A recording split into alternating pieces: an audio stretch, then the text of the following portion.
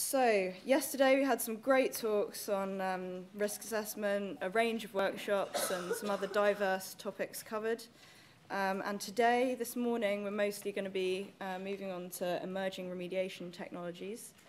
But first, we've got Simon Cole talking on the benefits of accreditation. So if I ask Simon to come up. We'll take questions at the end of the session.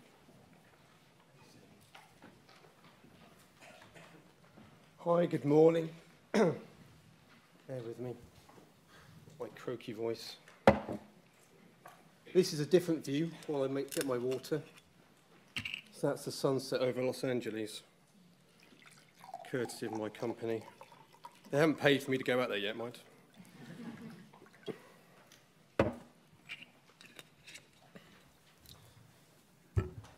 So this talk is a bit different for the rest of the day, but hopefully it'll warm you up for this morning, first thing. And firstly, the not so small print. So this is all my personal views, and not those of AECOM. So I can wax lyrical in that comfort. In terms of what I've been asked to talk about this morning, benefits of professional qualifications and accreditation. So something that's quite dear to my heart, albeit that I'm not a good example of how to do it properly. I only became chartered 2 years ago, so that's 15 years into my career. So it's more a case of do what I say, not what I do, for this next 20 minutes or so. But hopefully, what I'm going to try and do is kind of work our way through a career path as such, and then touch on these 3 points of why we should have professional qualifications and accreditations. How do we get through all the various options, certainly when we're at the early years of our careers? And then some of the challenges. So we've had quite a bit of change recently and new initiatives and schemes in place. Do they work? Do they not work? How do we get them to make our lives better? So you'll see a lot of this. This is my running theme through the slides, and this is my stab at what a career might look like in terms of qualification progression. So we've got university, undergrads, postgrads, career graduate development programs, membership, professional institutions, chartership, and then professional registration. Hopefully that sort of accords with a general understanding of how things progress. I may have missed stuff, apologies if I have. But what I'm going to do is focus on this after employment step. I don't want to get into the university stage too much. So if we start off with a graduate, which for me was just far too long ago,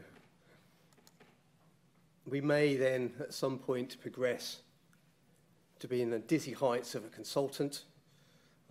Bear in mind this is the perspective of me working in a consultancy for all of my life.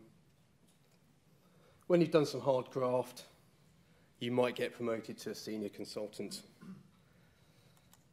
Then if you're good, you might get to principal. If you're even better, you might get to associate. And then the crazy, dizzying heights of a director. And then nobody knows what they'd get up to. So if we start off with a graduate, one of the key things for me is a graduate development program, and not everybody has these. I didn't have one when I left college. My first employer didn't have anything like a graduate development program. It was basically a rugby kick into the field, off you go and do some sampling. But I think a graduate development program sets people up nicely, but they have some specific aims, and maybe some graduate development programs are different to others. So in terms of what we do at AECOM, this is just an example. We have about 18 months of structured training for our graduates when they turn up. They get assigned a mentor. They get to go on some residential training events, and if they're unlucky, they're in Manchester, and if they're very lucky, they're in Madrid or somewhere sunny. It just depends on where they are at the time. Like I say, it's an 18-month program, so it's really the very first sort of few months of their career. And the key thing for us, and like I say, this may be very different in other companies, it focuses on business skills. It's not a technical skills focused programme. So this is people understanding some of the commercial issues of the work that they're going to be doing. Networking, all the new graduates get to see each other. But they may be in there for a specific task, they may be an environmental team, but they'll get to see graduates that have just turned up for the transportation team or the structures team, for example. So they get to understand perspectives of other people as well, which I think is as important, if not more important at times, is to get that understanding as to where you fit in and what everybody else is up to as well. But the crux here is leading in to professional qualifications. So it's giving them that first step, sort of managed step into professional qualifications. And normally that's to get membership of a professional institution. So for us, and I think one of the main sort of key elements of any graduate development program is try and get your graduates to be qualified as quickly as they can be, obviously not too quickly. So what does that mean in practice? So what's the next stage? Membership of a professional institution, and I used to love this one when I was set this challenge. So if we look at that in more detail, what the dickens do you choose from? So for some people it's really obvious, and Geological Society is a classic example. If you've got a degree in geology and you're in the field that we're in, you're already potentially a student member or graduate member of the Geological Society. You just naturally progress through the various membership categories. But maybe more than one membership is appropriate to you. So how do you choose, and how many should you have?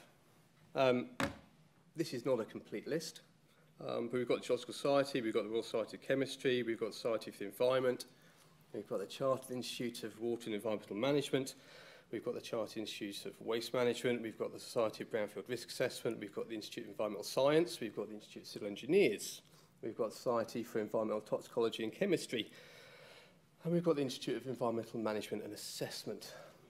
Deep breath.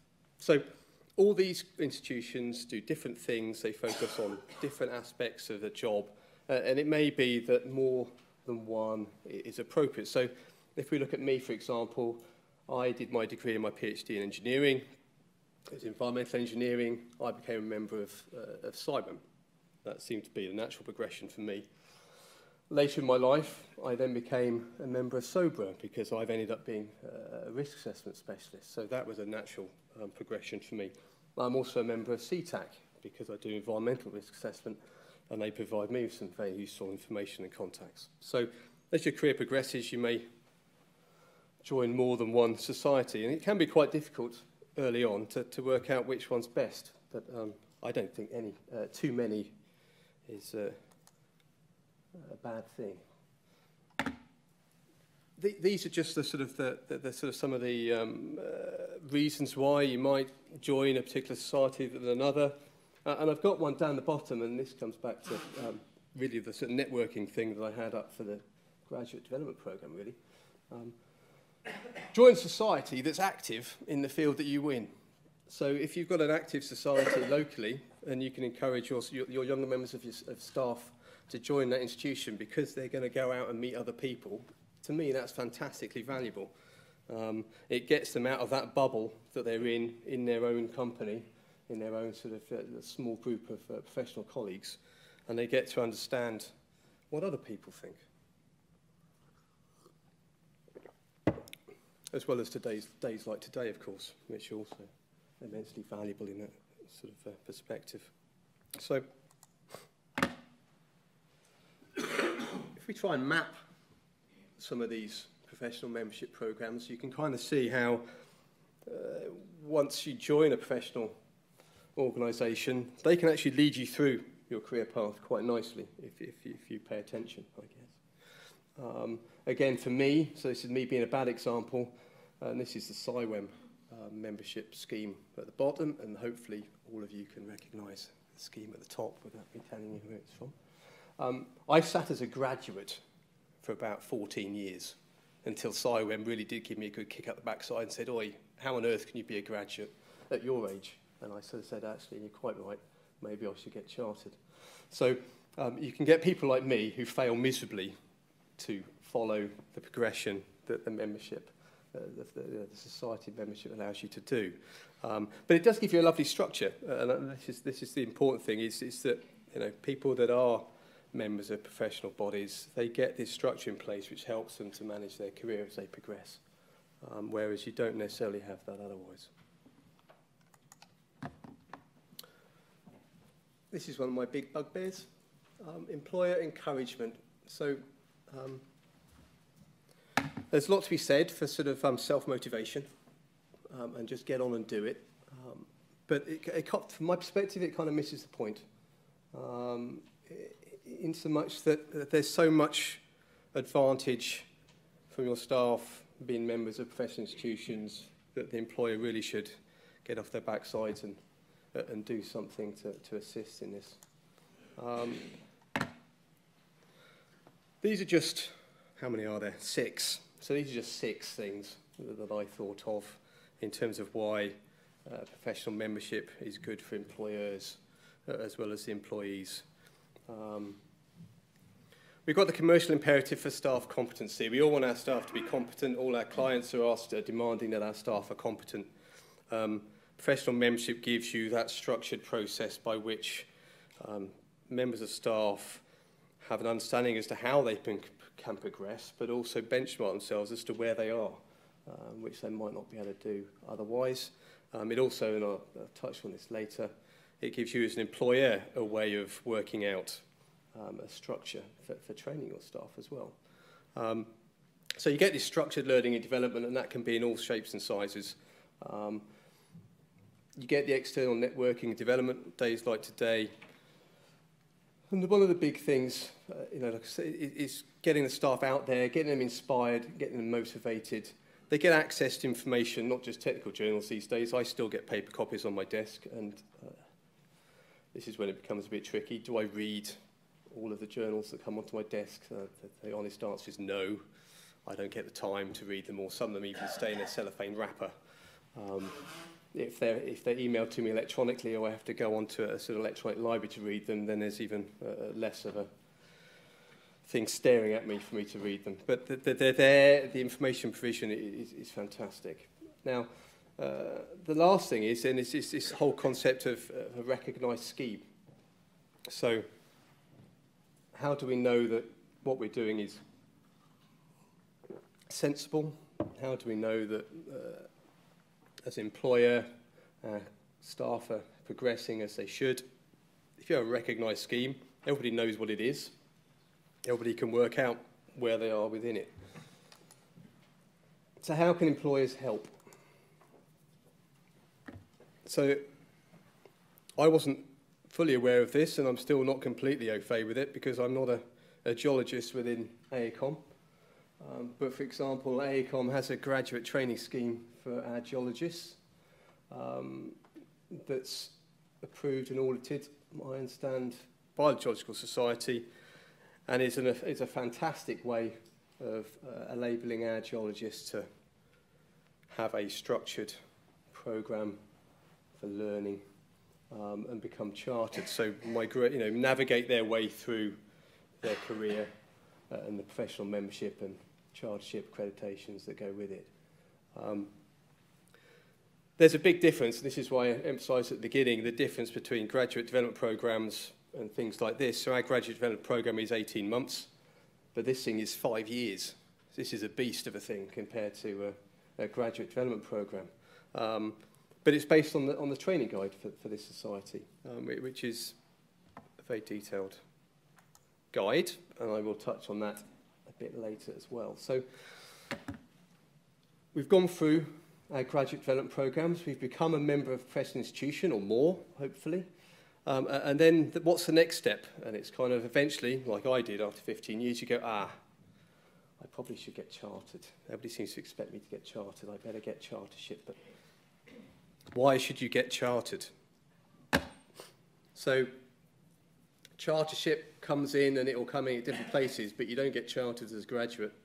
You get chartered somewhere down your career path a little bit more, and it varies from person to person. So I didn't get chartered until I was an associate, so hopelessly behind the times, really. But my perspective on chartership, a lot of it is down to the continuing professional development. Now I'm chartered, I have to make sure that I do my CPD. And people who know that people are chartered know that they have to do their CPD, and they're not just sitting around on the sofa in blissful ignorance. It's a mechanism for retaining competence. There's that pressure on you to make sure that's the case. That you have to keep up to date. There is that requirement to plan and record. You have to work out what you're going to do when you've done it. It's not crazily onerous, but there is a requirement to do it, and this varies between the different organisations. It's part of getting chartered, but I think it also helps you expand on your accreditation membership when you do it. And this is my big thing. So professional membership assists companies in maintaining and enhancing staff skills, knowledge and experience because of that. Again, with the employee encouragement, there's all these lovely things that we can list, and I'm sure that if you made a list, it may include some of those things, and it may include some different things. But you can encourage things in different ways. From an AECOM perspective, when we're looking at skill development, when we're looking at continuing professional development, there's different ways that we can do it, and you want to think that there's lots of different ways that staff can tap into this and that employees can help. So just an example for AECOM, because we're a global organisation and we have an insane number of employees, we have these global technical practice networks because we're all scattered all over the globe. We all have our different specialisms, and if I want to talk about human health risk assessment, I don't necessarily want to talk to the person in the UK. I want to talk to someone who knows far more than I do in the States, for example. So I can find out what that is. So this is a knowledge transfer system within AECOM, which is great. Because of our size, we also have something which is rather grandiosely titled as AECOM University. It's not a university, but it is an online system for about 5,000 online training courses that you can tap into as well. So that obviously helps. But I think one of the things, and this is just a very old actual image from my former URS days, there's on-the-job training, which, let's face it, we do rely on and shouldn't be dismissed or forgotten about. There's a whole lot of stuff that employees can do in terms of professional development for their staff around making sure it works properly when you're looking at learning on the job. But as we progress through our career, some of these things can become a bit more complicated. You might start out doing one thing and then suddenly find you're doing something completely different. So you might start out as a geologist and be a member of GeoSoc, and then suddenly find you're doing environmental assessments, and suddenly you might be better off being a member of AEMA, for example. So career routes can go up, down, sideways, all over the place. So it's important that we know what's relevant and when, and we change and adapt our professional membership as we go on. And of course, typically for most of us, this means we have a mix of technical BD and management stuff that we have to deal with. So if we try and look at how a career might progress and how things might change, it might look something like this. It might not look like something like this, but for example, for me, starting off, I'm now at crazily, I'm at this far right end, goodness knows why, but I am. Do I do much technical stuff? Well, yes, I do, because luckily I have technical in front of director, thank goodness. But other people, they can find their careers change massively as they progress through these career paths. And how do we adapt, or do we just suddenly go, hey, why am I still a member of this? I don't do any of this at all anymore. But maybe you do, because maybe it's to do with the networking. Maybe it's to do with that sort of more social aspect. Maybe it's because you still have that technical interest and you want to keep up to date, even though it's not what you do day in, day out anymore. So I mentioned earlier about training schemes and how they fit in, and I thought I'd put a little bit on the GeoSoc scheme, which, as I said, I didn't know anything about at all until very recently. And then you can suddenly see that this sort of career progression and the way in which membership professional organisations can help you and give you a structured way through your career can give you an awful lot of structure, more than maybe you realise. So I had no idea that how complicated the Geosyntec training guide was. So 16 core skills, 69 site investigation skills, 48 interpretation, analysis and design skills, 4 professional skills, all the way down to 3 health and safety skills, which in total, when I added them all up, and hopefully my maths is correct, 157 different skill areas, which is an impressive number if you're signing up and working your way through. So as a graduate, you look at that and go, flipping heck, I've got to get 157 things ticked off. I guess it can work both ways. It can be fantastic, right, I'm going to do all this, and but then otherwise it can also look a bit daunting. But there are some schemes with almost as many different skill sets. So we've got on professional registration. So I thought I'd sort of finish on this. Past chartership. So you've got chartership, you've got it, you can hold it up, you've got a little certificate, and then you kind of go, what now? What do I do with this? Do I do anything with my chartership? What does it mean? What do I do? And the reality is you get it, and maybe nothing really changes that much. But over the last few years, we seem to have got far more interested as an industry in what's beyond chartership and how to further professional recognition of what you do. So there are some key things as to why chartership is really important. And for a lot of us, it's just that professional recognition. It's I've got that badge, I've got it, I've worked my way through my career, I've got to a certain point. Fantastic, I'll reward myself by going through the challenge, the rigmarole of getting chartered and facing that interview panel and getting roasted over what I know and don't know. For us, it's the code of conduct and code of ethics that we sign up to when we become chartered that's really important. For others, it's because it's an industry requirement. Our clients demand it. You know, you can't do this unless you put someone on there that's got chartership. But for me, it's this route to further qualifications and accreditations that's more important. And we've got a lot of them, suddenly, out of the blue. So these are just 6. Is everybody familiar with all of these? I'm hoping you kind of are. They're not in any particular order. I think it's great that we have 6. It's a bit like how do you choose your membership of your institution in the first place. It's which one do you go for? Well, I mean, it depends what you're doing. So I'm an accredited risk assessor under the SOBER scheme. I'm also a scrutineer, which has its challenges in itself. The newest one down the bottom, it was still getting to grips with. I've put the little E in because it's suited by a qualified person, but then we're actually sure winning and experienced in there, which is the E. And this is what I want to sort of finish on. Brownfield skills framework. So we looked about the Geosyntec scheme. Here's some more vital statistics, the National Brownfield Skills Framework. So this is more than just being an SQP and being a SILK. This is about, again, how do we track competencies and what we know and what we don't know. So an awful lot of numbers, again, in terms of how many capabilities and activities and stuff you can sign yourself up to. But what are the benefits? So I promised that I would talk about benefits.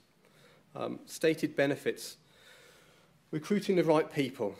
Making sure that you, as an employer, you can set out how you recruit the right people, how you develop them professionally, how you can manage performance, staff retention, and industry standards. And this is just looking at the capabilities in a little bit more detail. And you can start mapping, maybe. And this is all up for grabs, really, but in my view, where things sit in. And that's where SQP is supposed to fit, in my understanding. Now, not straight lines, dragged lines, because you can be more or less experienced and competent in these different areas, but that's roughly how it works out. So again, we've got this neat progression through career development. If people don't look in detail at the 100-odd pages of the skills framework, you might have missed this bit, but this is I think, a really important bit in terms of advantage for employers. And this is this way in which you can use the framework to manage your staff development. So capability profiling is when you work out the different skills that you need for a certain job. Then you work out with a capability assessment whether they've got it. Then you plan to get those gaps filled. Then you actually do that development, and then you can deploy it. So it's a fantastic way of structuring how you can work out what you can, what you can't do, what you need to do. And this is just very quickly, before my red light comes on, how you can do that in practice. So you can go from a graduate, for example, basic skills in certain things, don't need to know things about other things. But then you suddenly realise, actually, no, it's not just those skill levels. I can break it out. So if you look at risk assessment, suddenly risk assessment breaks out into a whole load of different things. And this gives staff empowerment as well, because they can look at this and go, hang on a minute, I want to learn about ecological. I haven't got ecological yet. Manager, I want to look at that, please. So it empowers staff as well as empowering employer to get that thing in place. But we have all that, but we still have the challenges. So we've got the NQMS, for example. It started, it's kind of getting there, but it's a bit slow. Then this is the sort of challenge that we have as a professional industry, is how do we keep these things relevant, how do we keep people interested, how do we make sure that they're a success? And a lot of it, I think, is down to understanding, a lot of it's down to, blimey, that's a lot of effort. So you look at the 157 skills for your Geological Society training scheme, for example, and people just go, oh my goodness me, how am I supposed to get 157? So instantly, time and cost burden and sort of reward comes into things. The NQMS stuff and silks, complicated, fairly onerous process. Some staff go, crikey, that's a lot for me to do, and I'm supposed to be doing it in my own time. Do I really want to do that? Yes, you do. Employers should be incentivising them to do it. But if they go through that, and they've got their silk, or they've got their SQP, and then nothing else changes and nothing else happens, they go, well, blimey, why did I bother with that? Now, what was the point of me going through all that stuff if in reality it hasn't made a jot of difference to me? Now, some people it will make a big deal of difference and they'll feel great pride in having it, but for others, I've spoken to a fair few, that they do have that flip side to it. So the challenges we've got is keeping these things relevant for people so they really want to do it, but also that they're used in the right way. And that's me done.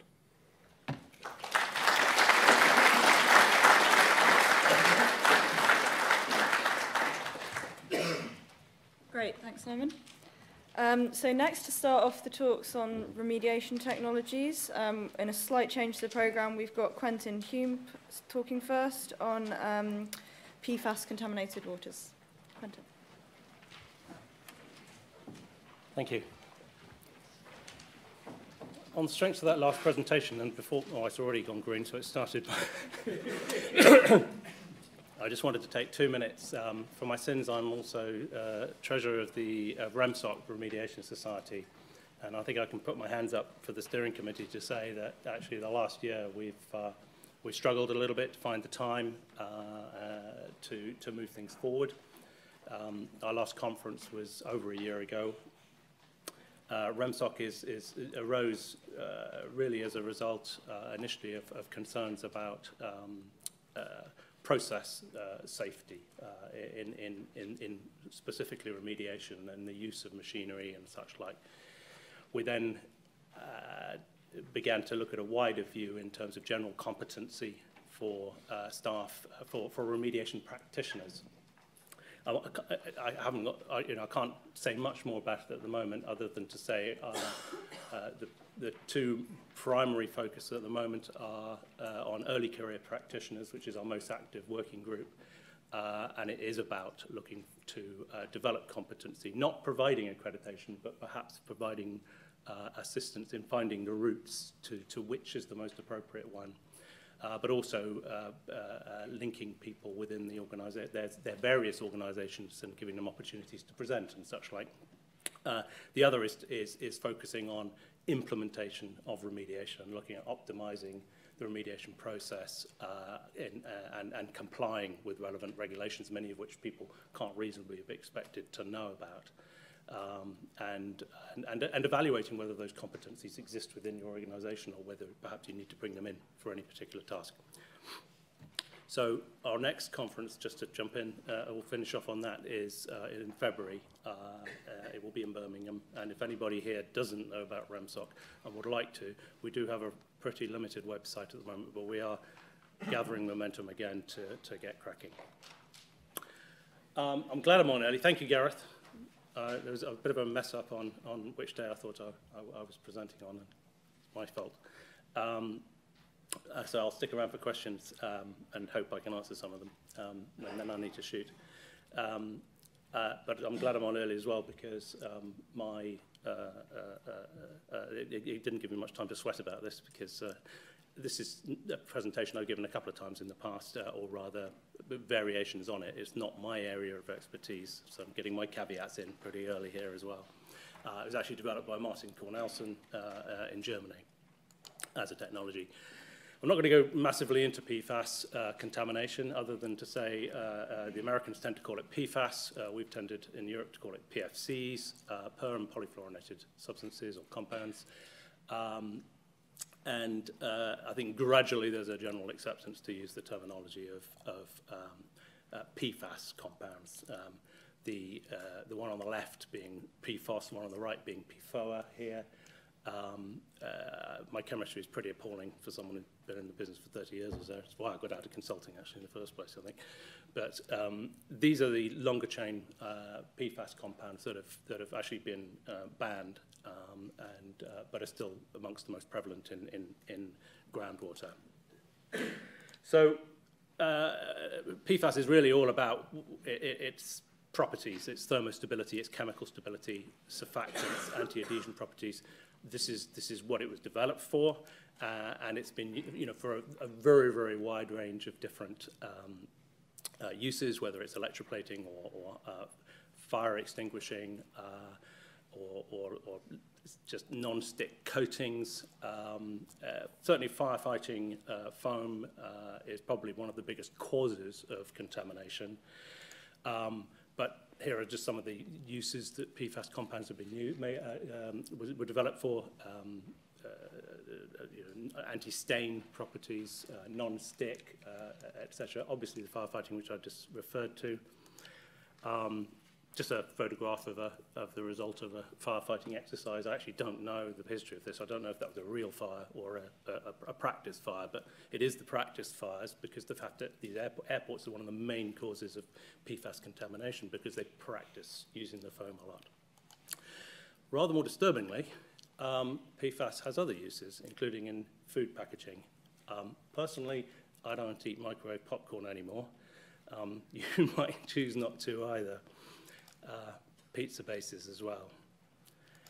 So, should we be worried? It's an emerging contaminant, in one sense, at any rate, in terms of its toxicity and the various understandings of it. It's a global problem, and rather more of concern, it's persistent and bioaccumulative in your soft organs. If you eat a fish, you're probably consuming some PFAS, and it probably ate a smaller fish and consumed some PFAS in the process. So there is limited but growing toxicity evidence, and I'm not up to date with the regulations or the prosecutions that are going on in the States and elsewhere. But I think certainly the longer chain compounds are pretty well established to be carcinogenic. Don't panic. This is an article in the Telegraph when asked if everyone should throw away their non-stick frying pans. I'm not entirely sure this is reassuring to me. And, as I referred to emerging contaminant, well, actually, it goes back to the 70s. We've known about it since the 70s. It's only really since it's become an issue for the media that it's of any significance. And the reason I don't give this presentation very much is because it hasn't taken off here as a contaminant of concern. I think it's reasonable to assume, we know, that actually most of us are drinking it from out of the tap, because the standards being applied here are not the same as are being applied in Germany, for example, or Australia, and some of the Scandinavian countries. So, apart from the fact that it's persistent and bioaccumulative, it's actually incredibly difficult to treat.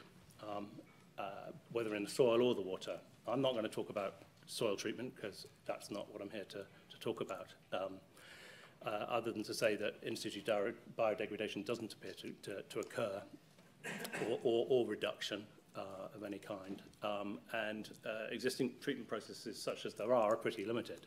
So for water treatment, pretty much still most people are using activated carbon. Ion exchange does work. There are other treatment technologies, but it's reverse osmosis, for example. But in terms of cost effectiveness, it's a real problem.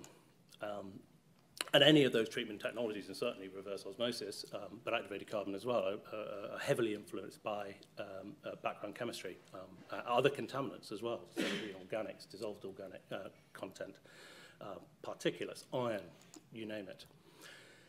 And because it's so difficult to treat and the efficiencies are so low, the waste disposal is heinously expensive. It's eye-wateringly expensive because actually the thermal stability means that the waste needs to be incinerated at over 1100 degrees centigrade. And therefore, treatment technologies as they stand at the moment are very high costs with pretty low sustainability.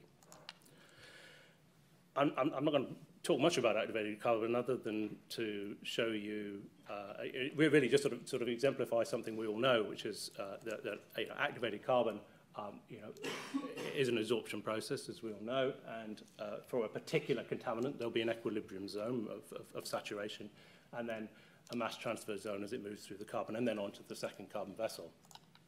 The problem is you have competing absorptions. We all know this, whether it's vinyl chloride, for example, or trichloroethylene. Vinyl chloride doesn't absorb very well on activated carbon. It will absorb, but it will get displaced by more readily absorbable products, like trichloroethylene, for example. The bigger the difference, the greater the displacement. So if you also happen to be treating PFAS and you've got a high DOC, then the inevitable will happen, and the PFAS will be displaced by organics. The more available, the less the PFCs can be absorbed. So I do use PFC and PFAS synonymous in this presentation, or rather, that's how it was written. That means you need just bigger and bigger carbon vessels and lower flow velocities, which means more cost, more waste, etc. It's just another picture showing the same thing. I mean, if your vinyl chloride is over on the left-hand side and low down on this isotherm, then this is your PFAS are down here, and so it is going to be the first thing that's displaced. This is a slide that's slightly taken out of context, and I moved it to this point because it actually demonstrates absorption processes happening, or other desorption processes happening. These are actually a range of different activated carbons that were trialed, and this is ion exchange, and it's just showing the relative absorption discharge concentrations. Sorry about the language. But the main point I wanted to emphasize is this is the inlet concentrations at 500 nanograms per litre, and here we have over 1,000 coming out. That's because it's being desorbed. So Cornelson Umwelt Technology, our parent company, undertook the very first treatment project for PFAS contaminants in 2006 in Germany. And we used activated carbon. That's what you did. And inevitably found that the performance was very poor.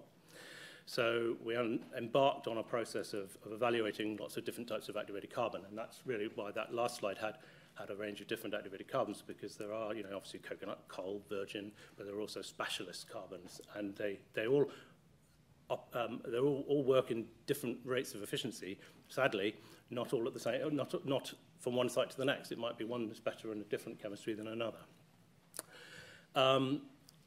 Progress was interesting but not impressive, so we teamed up with the UM6 Fraunhofer Institute. It's a bit like the Vegas Institute, sort of industrial come academic publicly funded organization in Germany, and embarked on further product development trials, mainly on absorption products.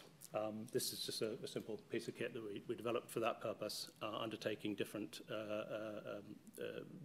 column tests, different absorption media. We threw it all out the window and developed what is now PerfluorAd, which is not an absorption process, it's a dosing product. So instead of trying to absorb it, we looked at whether we could just flock it out just like a suspended solid or an ion. Through development of that technology, that's not now what I'm really here to present as a couple of case studies for.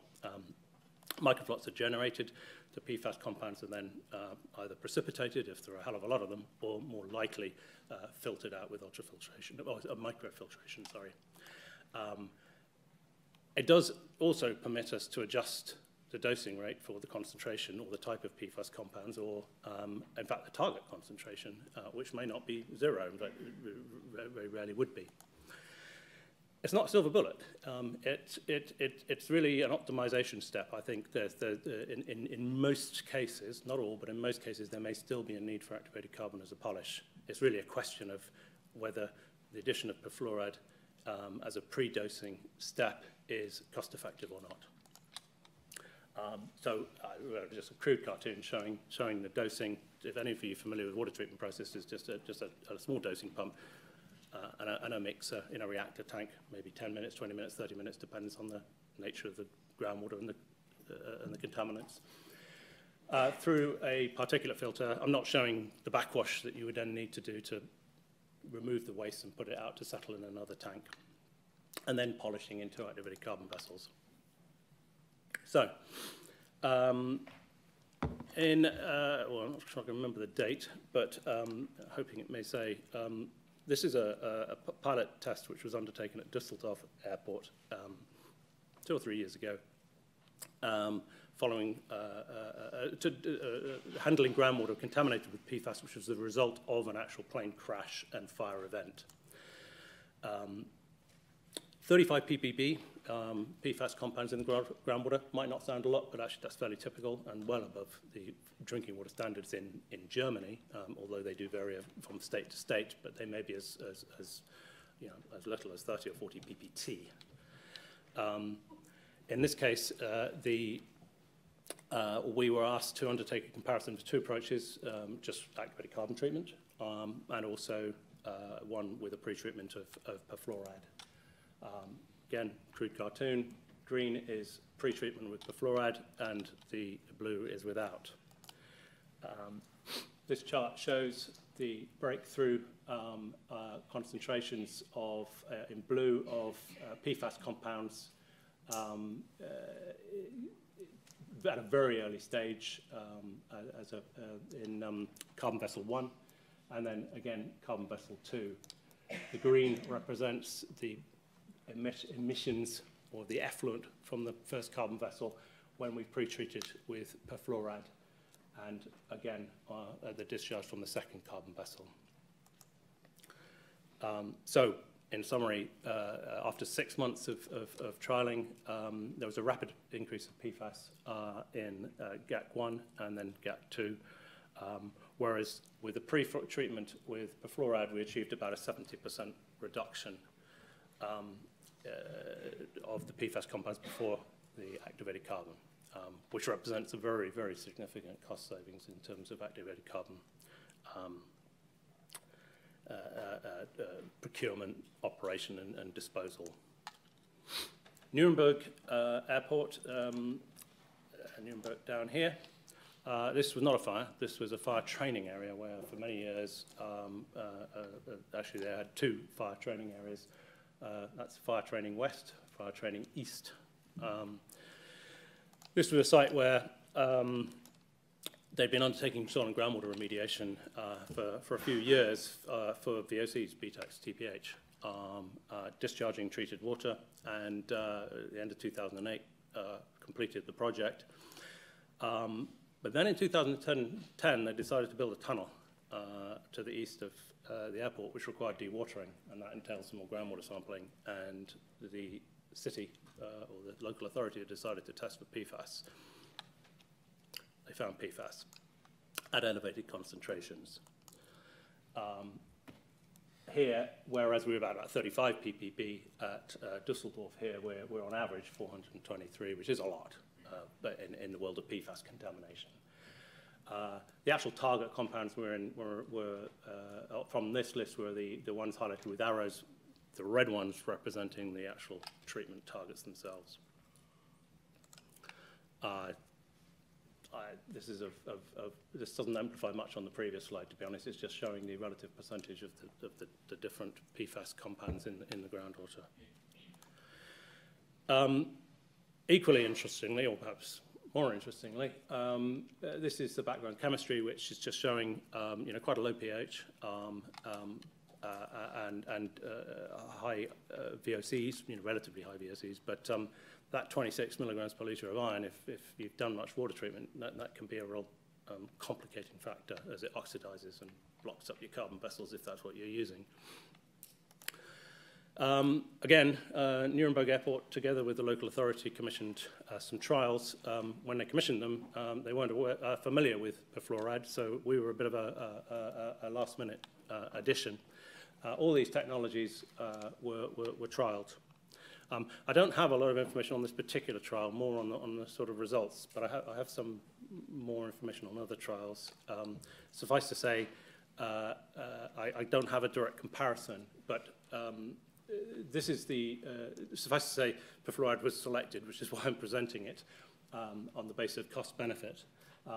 Just demonstrating here for each of these different contaminants, we can see here that at these concentrations, pretty swiftly, within the sort of 5 to 25 milligrams per litre dosing range, we're getting very effective removal of PFAS.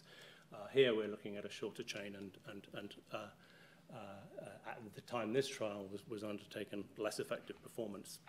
We're continuing to develop it, and we do have better performance, and I do show a little bit one later for shorter chain hydrocarbons, PFAS compounds. Sorry. So we were selected on the basis of best performance value. Field tests conducted in 2014 between September and November. I don't explain much about that other than to say that the field tests effectively replicated the lab tests, and we were asked to upscale for full implementation in September 2015. This is the nature of the whole plant that was put on site, but I want to emphasize that actually everything in red is only there because of the background chemistry and the other contaminants. The only thing relevant is the perfluorad and the filtration.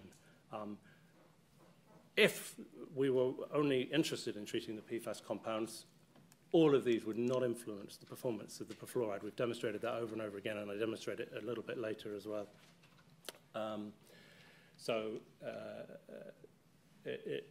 As an add-on step to another treatment process, it works very effectively, but it's not limited by other contaminants or background chemistry. This is the plant that was put in as a full-scale plant. Here we've got the mixing reactor tanks and the filtration. It's about 2 cubic meters an hour. That's not limited by the treatment processes. That was just the number of wells for this phase of the operations. Treatment targets was 0.3 micrograms per litre as a sum of PFAS and PFAR, with a maximum of 0.23 for PFAS. And a plant was designed just to run obviously remotely, and just need 1 or 2 visits a week.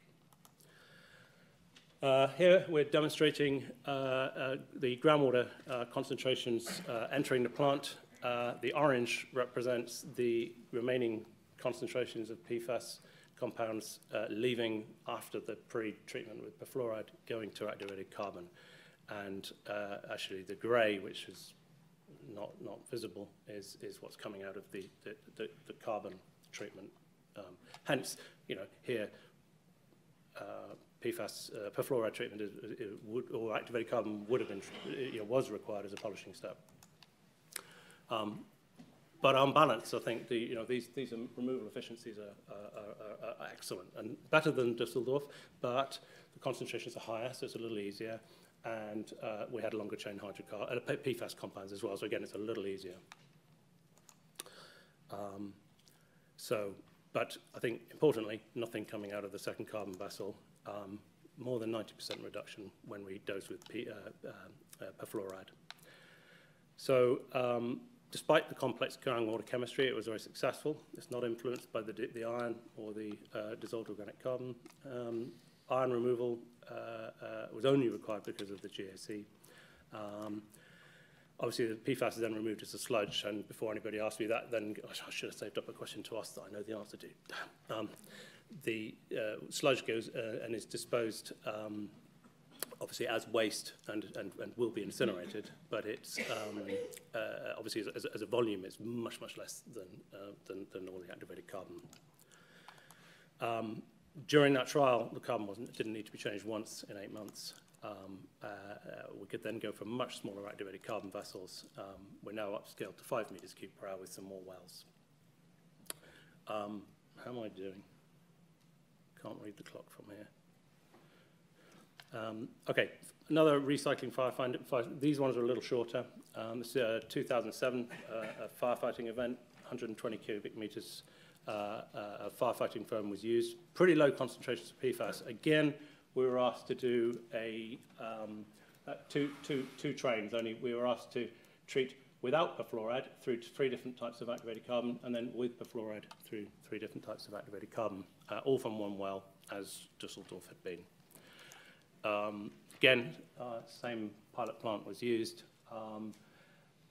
540 litres per hour, pretty low flow rate.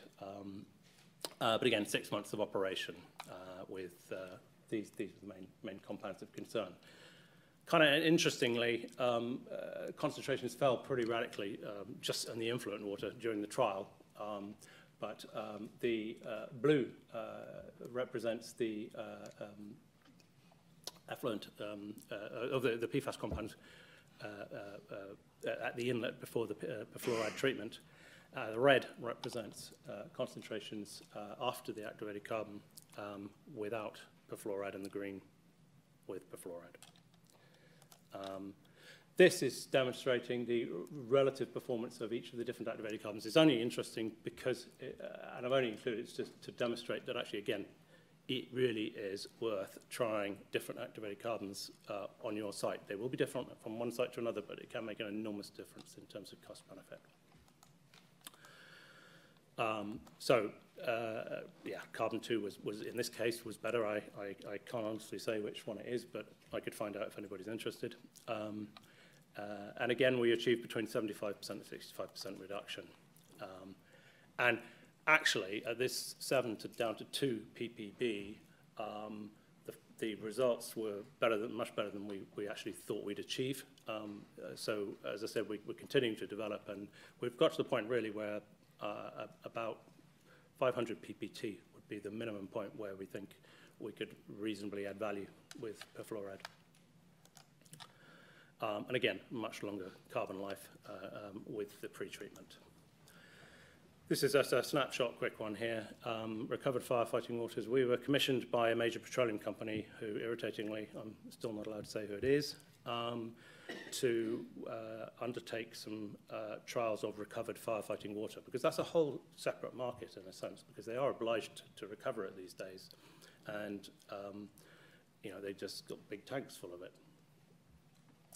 So I've got an entire presentation on this, and I've tried to just condense it very, very briefly. This is what's in that nasty-looking firefighting water, and I think, you know, this certainly presents an interesting number here, which is the light blue column here.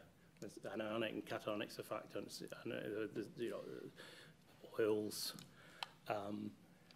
Just a demonstration of the trialing process and the flocculation as it occurred. Obviously, the dosing concentrations here are a hell of a lot more than we're using for groundwater. But again, working very efficiently. The filter papers here and the residue left from them showing, you know, what's come out. Again, without perfluoride treatment, that's sort of got these backwards, but the activated carbon with perfluoride treatment, you can see that we're getting 99.8% removal efficiency, whereas without the pre-treatment, efficiency of the treatment is pretty poor. So we almost completely eliminated PFAS. We decolorized the liquid. We removed all the particulates. Suppressed any foam. That really is a genuine photograph resulting from that process. But as I said, you know, 2 grams per litre, quite a lot. But at the end of the day, it comes down to, is it cost effective or not? So recovered firefighting liquids can be treated. very effectively, as it turns out. Again, it was interesting for us. It was a really interesting experiment. Even for hellaciously contaminated waters, we got massive reduction in the PFAS compounds. There's no negative influence from the other organic contaminants. We ran a whole suite of trials with different pH levels, and I've summarized it with one line here. pH doesn't influence the process at all. And in this case, we needed about 30 minutes residence time in the reaction, the mixing reaction tank. On that topic, another area, again, from a sort of commercial standpoint where perfluoride might have benefits is tank cleaning, pipe cleaning, etc., where PFAS has been used, where PFAS has been stored or transported. So, again, it's really just a bit of a summary, really. This is not an absorption process. There's no chemical reaction, no byproducts. This isn't an oxidation process. Highly tolerant background chemistries. We can optimize it for different groundwater chemistries, different PFAS types, different treatment targets, different concentrations. So we're not over-treating, which with activated carbon you actually can't help but do, in essence. I'm covering old ground. It's good for complex groundwater chemistries. It's very efficient compared to absorption medias. It can represent just a small addition to an existing treatment plant. And greatly reduce the demands on that plant for PFAS treatment. Reliable, simple to operate, and it can be readily tested and piloted. These are what we need to know in terms of, these are the influencing factors to scope out the potential efficiency of perfluoride before anybody gets any further on any particular type of project. And I finished on amber. Thank you very much.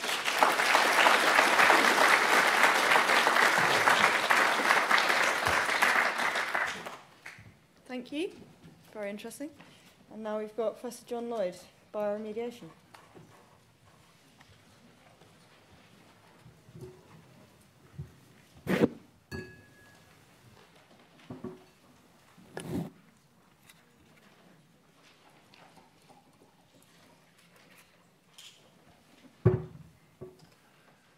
Great, thanks for that introduction, Amy, and for the invitation to talk today. I like the really short introductions. It's great. I guess I just should say a couple of words about myself. I'm a card-carrying microbiologist, just by way of introduction, but I've worked very much at the interface between biology, microbiology in particular, and earth sciences. I've been at the University of Manchester since 2001 when I set up the geomicrobiology group there. Right, don't press the black button is what I've been told to do. I'll make sure I don't do that. I'll press the green one first. Yeah, that's great. So when I read the programme, I added a little bit in about water as well. So clearly the focus is contaminated land remediation, but also dealing with contaminated water is something we've been very interested in, and I'll slot a few examples in the talk today in that area. So basically, my group focuses on natural processes. We look at the fundamentals of a range of different processes, and where we can apply those into a range of scenarios we do, and that does include a remit into bioremediation. So I'll say a little bit about bioremediation just as a general primer, most of which you'll be very, very familiar with. Then I'll introduce our own personal interests, which are in the area of subsurface microbiology, and in particular transformations of metals, so focusing around the iron cycle, but also how that interacts with organics and toxic metals other than iron. So we'll talk about the bioremediation of metals, radionuclides and organics by these sorts of organisms, metal-reducing bacteria. I'll talk a little bit about how you can use some of the mineral phases that these organisms produce for a range of applications, including remediation, and new areas to help push this area forward. I think includes understanding how you can use these processes to capture metals from wastes and then turn them into something useful that can be sold on to help support the the process that's being developed. So that's scope. I mean, there's a very, very brief definition there for you. So bioremediation, clearly the use of biological systems to clean up a contaminated site. Now, that can include plants as well, but just to be clear, I'm focusing on microorganisms in this talk, which is where our interests lie. This is a very old cartoon from a colleague up in Dundee, Jeff Gather. I still kind of like it. I use it in teaching, but the idea is that you're using natural processes, hopefully non-invasive. You can harness these. I nearly pressed the black button there, but I didn't. So you can harness these natural processes to treat organics and control the solubility of metals and radionuclides. And of course, you can do this quite cheaply if you find the right way of stimulating them, and you can scale these up quite efficiently as well if you work with hydrologists, for example. So is it an emerging technology? Most definitely. I mean, I'm really preaching to the choir here, I'm sure, but this is the most recent set of data that I have to hand. You working in the field might have more recent reports, but certainly when you look at studies from 2000 to 2007, this is from the Environment Agency, most of the remediation projects in the UK focus on containment, off-site disposal, but there's evidence here of emerging use of bioremediation in the sector. Now, if you look at the US market, which is bigger, and bioremediation plays a much more important role there. So you've got 10 to 15% of the market. This was back in 2007, could be higher now. And really this comes down to the very, very low costs that for some applications you can achieve if you're using biological solutions versus these other applications. But I think certainly in the UK you would certainly put it in the emerging bracket. So this just really to emphasise the interest that we have in Manchester. So dissimilatory metal reducing system. So this is really about organisms that are not taking up metals because they need them for metabolism and changing the redox state, but these are actually dissimilatory processes, so they're not taking them up. They're actually using these metal reduction processes to fuel their metabolism. And in fact, they're respiring using the metals in the absence of oxygen. We're very interested in the mechanisms of electron flow in those systems, which I won't talk about, environmental impact, and biotech applications. So that would cover some of our work in the remediation sector. So this is a very simple cartoon just to introduce you to the concept. So you've got a microbial cell here. This would be a specialist organism that typically lives in the subsurface. In the absence of oxygen, it's got to find an electron acceptor to respire. It'll oxidize organics and pass the electrons from that oxidation process onto this mineral phase here. It's an Fe3 coating on, for example, a sand grain. So you'll degrade the organics, hopefully all the way down to CO2, and you'll produce Fe2. Some of it will go into solution, and some of it will stay associated with that mineral phase, either incorporated or sorbed. Now, why is this of interest? Well, a range of organics can be used as electron donors, including organics that you might want to remediate, for example, BTEX compounds. And some of them can actually be respired as well, for example, chlorinated solvents. Now, if you look at the metal transformations, sure, these organisms are reducing iron, but they can also reduce other metals, often precipitating them either within the cell or at the interface between the mineral and the cell, sometimes driven by Fe2 as a potent reductant, sometimes just driven by the enzymes. There's a battery of reducing enzymes around the surface of the cell that can drive these redox transformations. So, this is again just some nice pictures to show you the sort of organisms. This is taken with a nanosims. The organisms in this experiment have been fed with C13 labelled acetate. So any organisms that respire iron, and this is a block of iron oxide here, can take up the acetate, which is using as an electron donor, and you can then see them using the SIMS imaging technique here rather nicely. Now, this is just fluorescence microscopy images showing hopefully you can see this on the screen here. You can see these blue blobs, more of them with time. After 7 days, you've got a coating of iron oxide reducing organisms. And if you look at the organisms on the mineral surface, they're pretty much digging into that mineral assemblage and changing the chemistry around the cell quite dramatically. Now, we've focused largely on iron, but many other metals can be reduced as well. And in this talk, I'll talk about chrome. An important contaminant is chrome-6, which can be reduced by these organisms. Also, we'll talk a little bit about uranium, technetium, and there's also metalloids, which I won't really have time to talk about today, but those can be very important as well. Now, many of these other metals, we now know that copper's on this list as well, but many of these other redox active metals can also be reduced and respired by these iron-reducing organisms. So we'll start off with a case study, and I want to talk about radionuclides first. This is an area we've worked in for many years.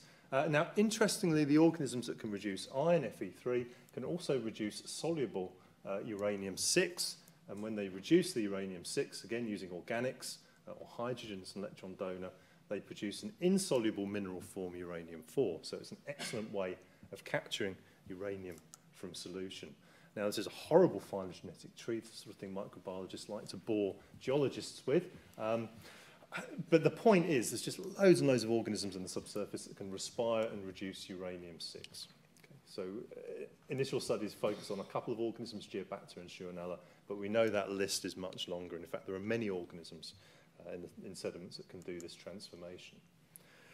Early work from our group focused on low-level rad waste sites up at Drigg, and the idea here was to look at what might happen in the far field around the facility. If the barriers degrade with time, uranium will go into the subsurface around this facility. And as iron reducers kick in, and here you're measuring Fe2 ingrowth into the sediment system, the uranium concentrations plummet. And that's because the organisms are using the same enzymes that reduce iron to reduce uranium and precipitating in the system. This has been studied extensively. We've done some work on UK sites, but most of the work has been done in the US, funded by the Department of Energy. I'll just give you one field example, probably the best studied one, which is the Rifle site in Colorado. And here there was an injection array where acetate was introduced into the subsurface, passed along with the groundwater flow, and you have an active zone of uranium reduction here and uranium precipitation.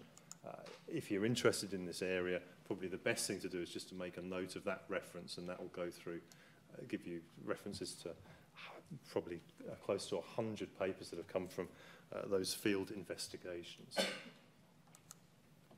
Our own work, of course, is focused on the UK mega site Sellafield.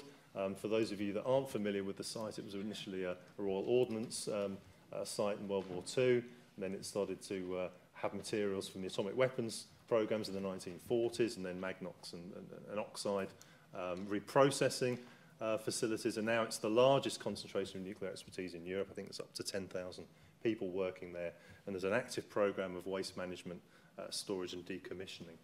And there's the Queen opening the site many, many years ago, back in the 50s. Right, so this is what it looked like in 1946. Now it's changed dramatically. That's what it looks like now. That's what it looked like in 2004. So you can see it's actually quite a challenging built-up site to work on. And where you've got zones of contamination in the subsurface, and typically you're concerned about uranium, but also strontium and technetium. You can imagine these sites are rather difficult to access, so if you can stimulate microbial processes or control them and understand them and keep the radionuclides on the site, that's clearly something that you would want to do to help with cost savings. So to put that into context, the decommissioning process at Sellafield is looking at more than 100 years. The whole cost is at least 70 billion for Sellafield. The contaminated land alone is about, focuses on 20 million meters cubed. So if you can do this cheaply, there's a huge potential for cost savings. And this site is really, the science around the site is evolving rapidly, and we hope that biotechnology or bioremediation might help deal with some of these grand challenges at Sellafield. So our own work has focused on, for example, stimulating uranium reduction and guiding the mineralogy of the endpoint into the right direction. So with time, you start off with a a rather poorly crystalline material, so-called monomeric uranium-4, and then if you leave that to age over 15 months, you get to a uraninite mineral phase here studied using synchrotron radiation, and that's much more recalcitrant, so you can kind of guide the mineralogy through these reducing systems. That's just through keeping them there in time. Another approach we've used recently is to feed the process not with a simple electron donor like acetate, but use something like glycerol phosphate, where the glycerol is an electron donor to drive uranium reduction. Phosphate is liberated from the metabolism of the glycerol phosphate, and that phosphate then coordinates with the uranium-4 to give you insoluble uranium phosphates, which are incredibly long-lived. You can also use this process to co-treat strontium, and actually it turns out technetium as well, for reasons that I'll describe better in a moment. Okay, so by using the right sort of amendment, you can drive that system to give you the sort of mineral phases that you want that should stay put for prolonged periods of time. Technetium, if you look at the site here, is something that is moving to the boundary of the site, and this is an oxyanion, TCO4 minus. So this is actually an element of considerable concern. We've worked on it for many years, so early studies focused on enzymes in the cells that could reduce the technetium-7 to insoluble technetium-4, but very quickly we realised that, oops, if you've got iron reducers, then the iron is reduced to an Fe2-bearing mineral phase here, magnetite with a coating of Fe2, and then that magnetite is fantastic at hoovering up and scavenging the technetium. Through a redox transformation, you get technetium-4 precipitating on the surface of the magnetite here. We've got this is the biologically synthesized Fe2-bearing mineral magnetite from an iron-reducing culture. You can mix it up with technetium-99. This is a gamma-emitting isotope that you can visualize using nuclear medicine camera technologies. And it just drops out very, very quickly, even at nanomolar or lower concentrations. So you can see this is the mixed magnetite, drops down after a few seconds, and the biomagnetite that's been produced in this experiment scavenges that technetium very, very well. We've actually done a lot of work in this over the years. I don't know if I can get to this, but there is hopefully a movie embedded in that. Is that going to do anything? No, it's not. Okay. Well, what this did show you was is prepared on a Mac, and I can access it from the Mac, but not using this, unfortunately. What it does show you is on these bioreduced columns here, as you introduce the technetium-99M, it basically gets stuck at the bottom of the columns where you've got bioreduction with iron-2 bearing minerals and passes straight up through the oxic control. We've been doing a lot of these column-based studies to get this system ready to be a system that might be deployed on site. We've also tried to optimize the bioreduction system by using a range of slow-release electron donors from Regenesis and Peroxichem. They both work very well. So here you can see reduction of the technetium. Now, interestingly, when you reoxidize the system, if you use these slow-release electron donors, the technetium does not go back into solution. If you use something like acetate as a simple electron donor in this stage, it bounces straight back and a lot of the technetium goes back into solution. So if you use, again, the right electron donor, you can get the technetium immobilized in the sediments for prolonged periods of time. We've also been working quite hard with other colleagues on a large EU program called NanoRem that many of you will have heard of. This is focused on iron materials for remediation, including carbo iron, nano ZVI, and our interests are in biomagnetite, this magnetite that's been laid down by these reducing organisms. They all reduce technetium very, very quickly. Now this just shows you the kinetics over several days. This is over several minutes, and the magnetite is instantaneously able to remove the technetium from solution. And again, that's stable to reoxidation. We've been shown that you can scale up this process, making biomagnetite for injections if you want to. This has been done with a range of industrial partners. This is CPI, going up to 50-litre bioreactors. There's some work we've been doing that I won't dwell on to try to get the growth in the system correct. So basically we have to get rid of a lag phase as you go up through these bioreactors, and we can do that through analysing the metabolic profiles of the organisms, finding out what's missing in the system and adding that in. I don't need to dwell on that. But the bottom line is you can scale this up very efficiently and make these materials, including from waste iron oxides, which is the current focus alongside life cycle analyses. We also want in the toolbox to be able to send these nanoparticles that have been made by biology into contaminated zones. So that has included doing work on coatings, for example, with humic coatings, making the magnetite particles move into zones where they need to be active if we want them to do that, or not having the coatings on if we want to keep them in a barrier type system. Again, this was out of the NanoRem program with other partners. This was largely done with colleagues in Vienna. Right, so I'd like to talk about some of the other metals now as well. We've had a strong interest in nuclear, but we also worked across the periodic table over the last decade or so. I'll talk mainly about chrome-6, but we've also worked on these systems for mercury, copper, selenium oxyanions, arsenic, cobalt, and also gold, silver, etc. So the idea is that these systems really are quite generic. If the redox chemistry will mesh with the biology, then we can use these systems. Chrome's an excellent example, often found in high pH environments, for example, where you've got chromite ores that have been disposed of. So this was work looking at organisms that like to grow at high pH, and they're very capable of reducing chrome-6 down to chrome-3 and precipitating it. Again, however, we tend to find in these systems, if you've got iron minerals, the Fe2-bearing minerals that you form are particularly good at driving these reactions very, very quickly. So what you probably would get is a system where any iron minerals, for example, magnetite, reduces the chrome-6 to chrome-3, and then that's incorporated into the magnetite spinel structure. Again, I don't have time to go through the work that's been supported by a lot of spectroscopy, including magnetic spectroscopy at Diamond. And if you're interested in the early work we did on that, there's some ES&T papers for you there.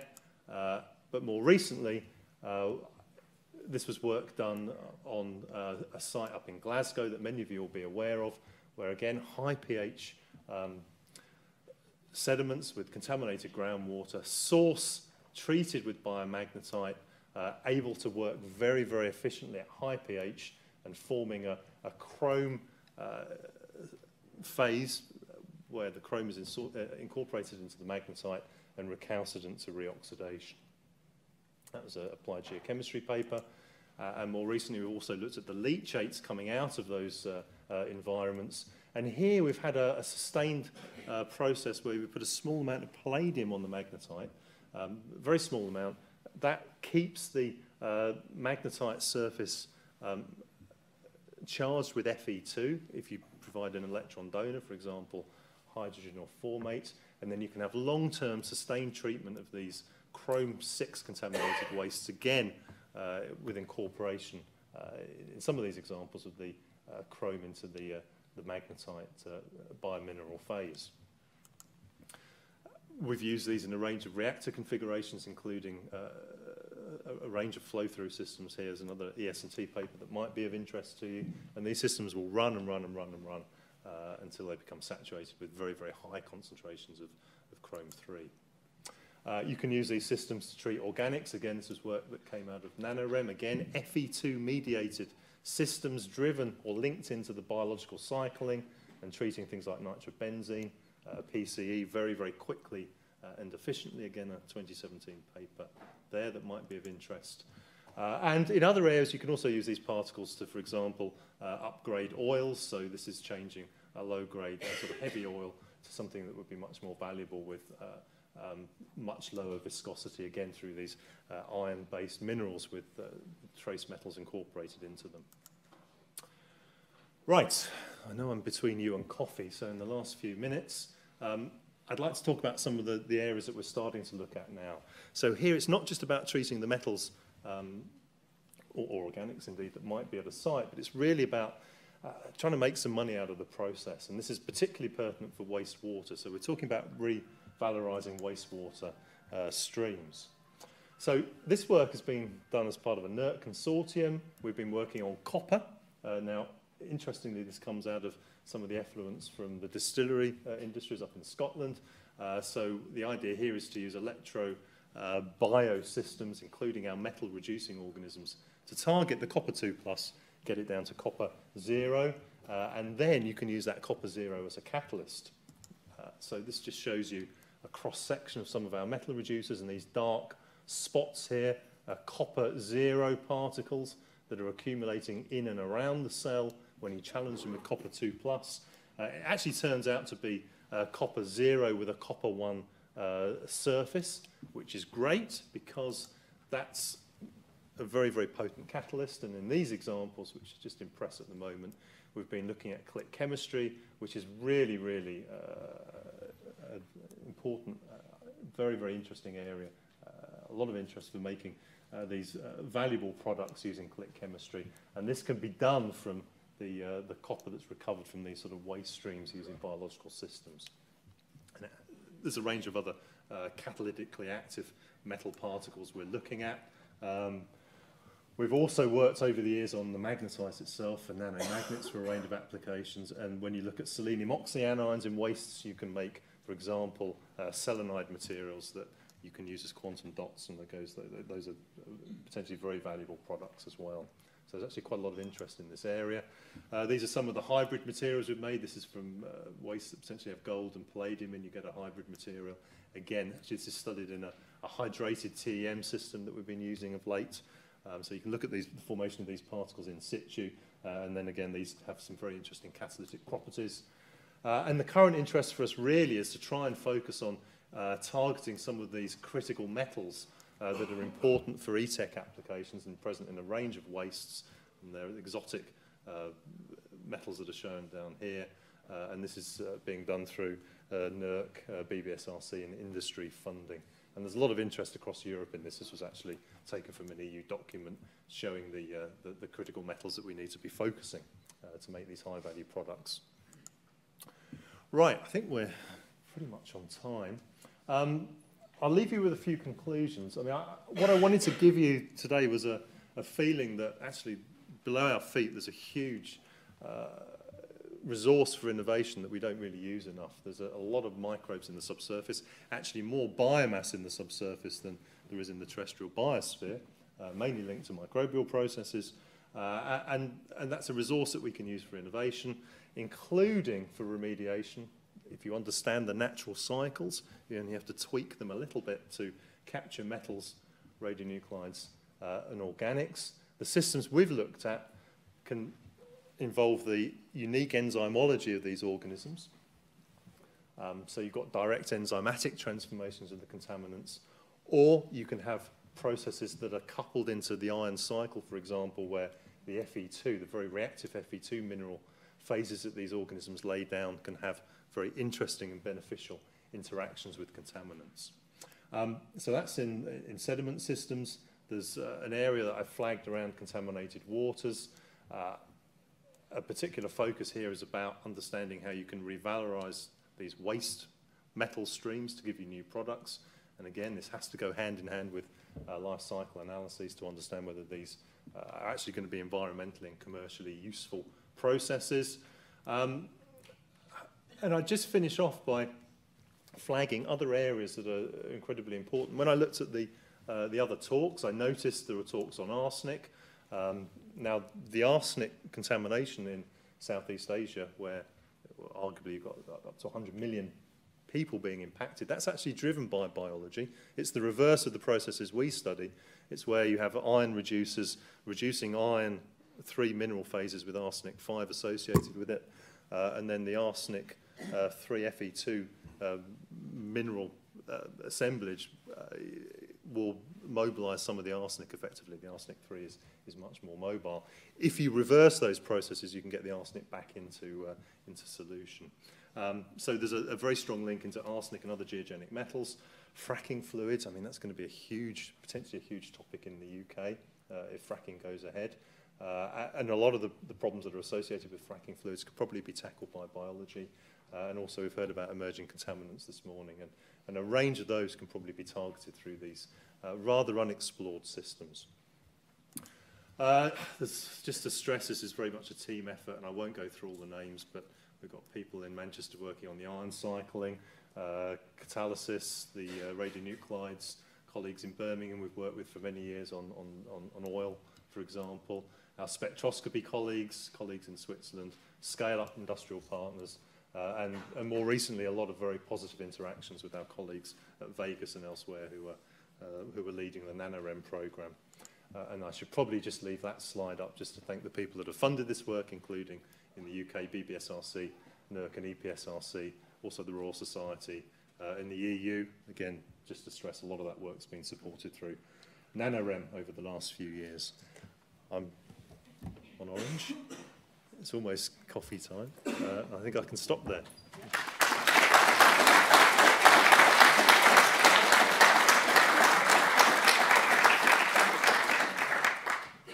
Great, thanks, John.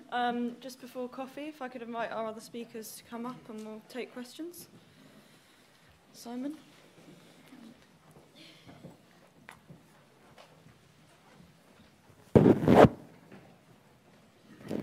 So, any questions? Take a seat. Yes. Paul Burden from MOD and also SILK. Not really a question, but just wanted an opportunity just to explain a little bit on the changes to SILK and the way we're going to be assessing SILK in the future. For those of you who may know a little bit of the history around it, it was always linked with a land condition record, and that's something that we've decided to break from our process. So future applicants won't be needing to go through that land condition record process as part of the exam, and it's more of an applied exam in terms of looking at the applicant's understanding of how they assess contamination land. So I just wanted to take the opportunity to do that. If anybody wants to have a chat with myself during breaks about SILK or the SPP stuff, I'm very happy to chat. Thanks. Question for John. Thank you very much for your program from the Environment Agency. You mentioned obviously nanotechnology. What's, in terms of if we're using these nano iron particles, what's your recovery rate? Because that's the issue that these can get back out into the environment. You already said that the processes can be reversible. So what's the effectiveness of recovery? I suppose in many examples you probably want to leave them in situ, and I think that's certainly the case with some of the materials. In fact, if you don't get the coatings right, they're very difficult to get transported through the system.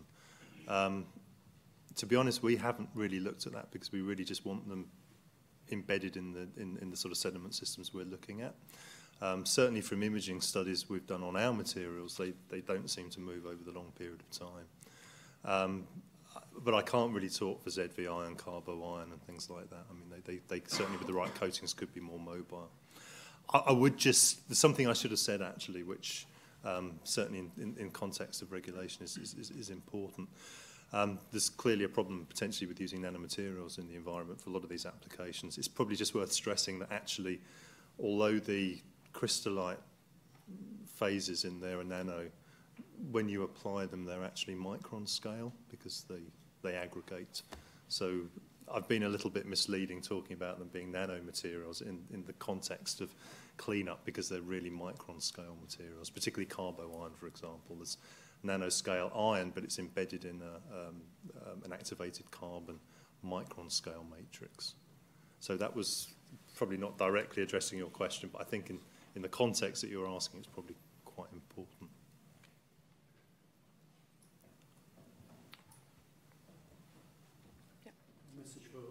Question, sorry, for Quentin. Do you need to obtain pH in groundwater when you're looking at, say, from the field? Do you need to be provided with that for your design? Only in terms of any other associated complications associated with treating the water. So if we're using an activated carbon afterwards, then that would be useful to have. For PFAS treatment alone, it's not impacted. Great. Question for John. The glycol phosphate application, do you know if that's been actually applied at full scale yet? Oh no, very much. I mean, I think with Sellafield, this is very much a long. No, not in contaminated land. No, not that I'm aware of. I've heard, obviously the phosphate thing has been tried in different permeable reactive barriers and things. Yeah. Not as an injected. No, I'm not aware of that being used at scale yet. On the back. Question for the last guy. Can I assume that you used like a mixed sludge for your metal reductions? Was it a mix, or did you like use particular microorganisms? Oh, well, so I guess we've done a range of experiments. So we do often use laboratory cultures to try to understand the mechanism of these processes, sometimes with very well-defined substrates and mineral phases, because we want to do spectroscopy to understand how this works at a molecular scale. But we also have to do experiments where we work with sediment slurries, for example, in the laboratory, and that would include a broad range of organisms which we stimulate and then monitor using DNA tools. So I think we do a range of experiments, you know, from pure culture, very well-defined systems, all the way through to whatever's present in a sludge or a slurry or a soil, which is clearly much more relevant to field applications. Okay, so quick follow-up, sorry. Using well-defined DNA tools, would that be like a next generation sequencing? Exactly. So our approach would typically be a broad sweep analysis using MySeq targeting 16S, 18S, you know, genetic sequencing. But more often now we go a little bit further and do metagenomic analyses where we'll sequence everything and then piece that together to try to understand the functionality of the community. And that's certainly an approach that more and more people are using as the sequencing tools become more available and cheaper. Excellent. Time for a couple more. Any more questions? Yeah. John Blackmore from Magnox. Question for Quentin. John, maybe it's very encouraging to see that you've come up with a treatment for these emerging contaminants. Has there been any progress in sort of treatment of PCBs in groundwater? When established? On my part, as a business, we're primarily associated with implementing process water treatment and less R&D. My colleagues in Germany have, put a lot of time and energy and funds into specifically investigating PFAS treatment in Germany, but not wider treatment technologies. So otherwise, treatment technologies we might use are existing technologies.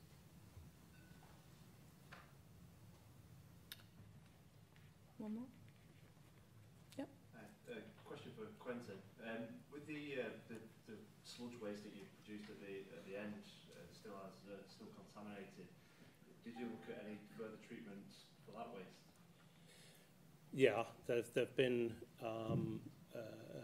discussions and trials using other adsorptive media proprietary. There's an Australian product. I don't know the results of that.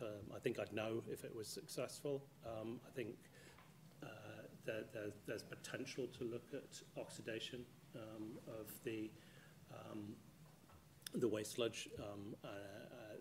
I know of other parties who are obviously heavily invested in chemical oxidation, and I know there have been discussions about whether or not there's an application there to put the two together.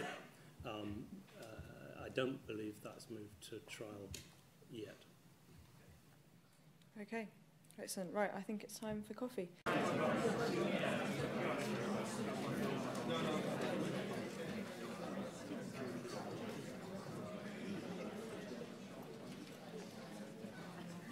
Okay. Welcome back. We'll jump straight in. Gareth, Leonard, Regenesis.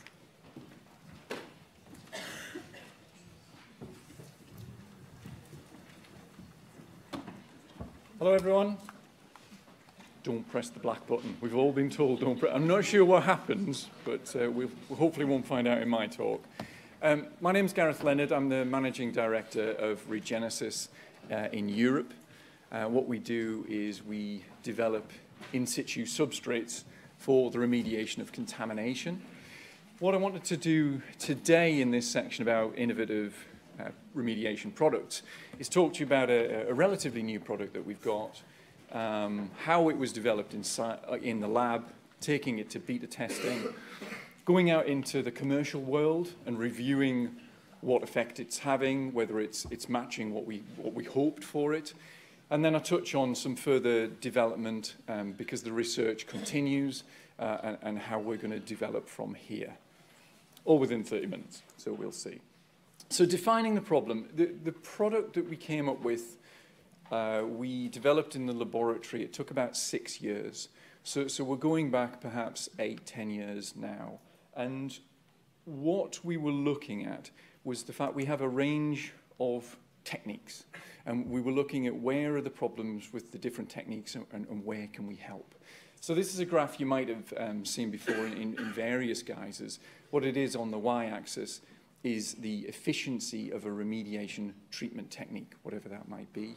And then going from black button left to right on the x-axis is the contaminant concentration. So if you've got petroleum hydrocarbons round about here, you've got free product floating on the surface. If you've got that, pump it out. It's the cheapest way, most effective. It'll reduce that concentration very rapidly. But if you need to get to low dissolve phase concentrations, you might then need to move to chemical oxidation. You might then need to finish with biological degradation to get you to those low target concentrations. Now here, what this graph doesn't show you is that biological degradation at very, very low concentration begins to struggle. And the reason it begins to struggle, there's a number of reasons it begins to struggle. The main reason it begins to struggle is the lack of contact. A lot of the contamination is suspended, it's dissolved in the groundwater. The microbes that you need to degrade that contamination live as a biofilm on the aquifer surface, so you're not getting that contact. That leads to long validation periods, long periods of treatment, and sometimes not getting to these very low concentrations. So what we wanted to do was focus on that. How can we get to these low targets? So here's an example of a site that we did, just as a taster of what I'm going to explain. It's a mixed fluorinated ethane site. And normally, we would be looking at enhanced reductive dechlorination, and indeed that's what we do here. But that takes a number of months. You'll see the sequential production and degradation of the daughter products. In this particular case, these are the sorts of results you're going to get. So we are seeing biological degradation, but it's occurring out of the groundwater. So I'll go on to what that is. So the product went through many iterations, but what we came up with was liquid activated carbon. So you will have heard of granular activated carbon. I think the Egyptians first started using it for purification of water. We use it at home in our Brita filters for cleaning water. In a remediation context, it's used all the time for treatment of pump and treat water. Normally, the size of the granular activated carbon is around about 1,000 micron. You might have used powdered activated carbon. The size of the particle might be something like 20 to 40 micron, maybe 60 micron, usually used for treatment of air or vapors.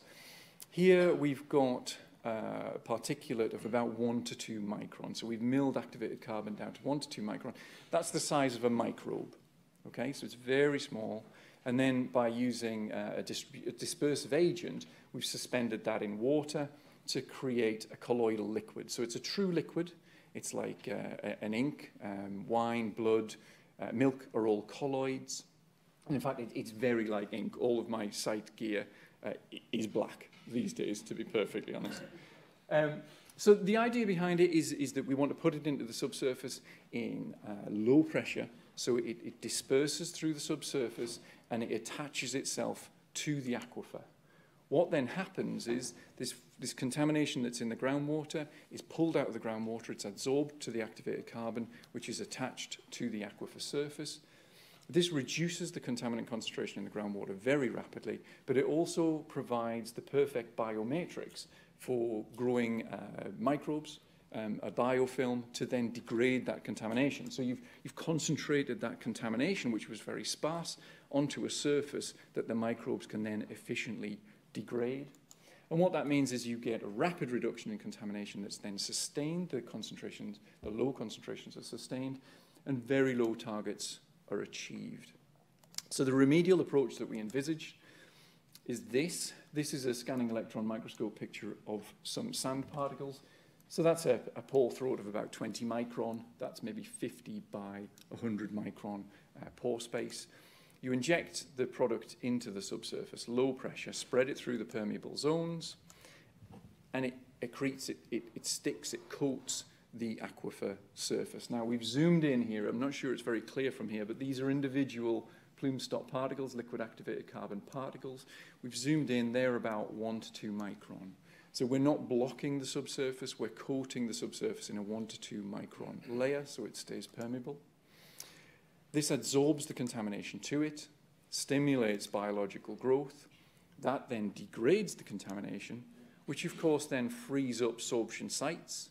So if you've applied it as a barrier, further contamination comes in, adsorbs to the carbon, is broken down, and so you get this cyclical behavior where the site is bioregenerating, the treatment zone is bioregenerating. So you end up with an activated carbon filter in the subsurface that is cleaning itself over time. Just envisaging that in graphics, basically, this is typically how it's been used to date, although it can be used in source areas after you've done primary treatment. You really want to use this where it's low dissolved phase concentrations. It's called plume stop. So you're generally being used in a plume, the distal end of a plume, these large plumes that cover large areas. So here we've got a barrier basically protecting the off-site environment, minimizing your off-site liability, stopping the spread of the contamination. Looking at it in cross-section, when you're in a plume, I sometimes get sites where it's described as a silty clay, but then I've got this plume that's hundreds of meters long, 100 meters wide. It's not just a silty clay, there's something else in there. And you get this mobile porosity and immobile porosity. You get the permeable zones and the impermeable zones, or lower permeability zones. And it's through these flux zones, we call them, that the contaminant moves. We've got silty clays, a sand, silty clays, a gravel. And the flux is the amount of contamination, the level of contamination, and the groundwater flow. When you're considering a barrier, you need to take both of those things into consideration. A low concentration in your groundwater could still be a problem if the groundwater is moving really quickly. So it's into these zones that we want to target the application. So you would drill down with direct push generally and inject into these high permeability zones. You flood that zone with the activated carbon. It creates the barrier within this zone, and then that'll deal with the contamination in here, but also further contamination coming in will sorb and be degraded, but also, and I'll come on to this a bit more later on, back diffusion. So just a quick explanation if you don't know, if the contamination is coming through these mobile porosity, what happens is you've got a concentration gradient between the mobile porosity and the immobile porosity, so you get diffusion of the contamination into the edges of these impermeable zones or less permeable zones. You just need porosity so the contamination can exist in there. If you then clean out these high permeability zones, you change the gradient back the other way, so you get back diffusion. So often when you're struggling to clean up a plume and you're getting rebound or it's lingering, it's because of back diffusion is fighting you, okay?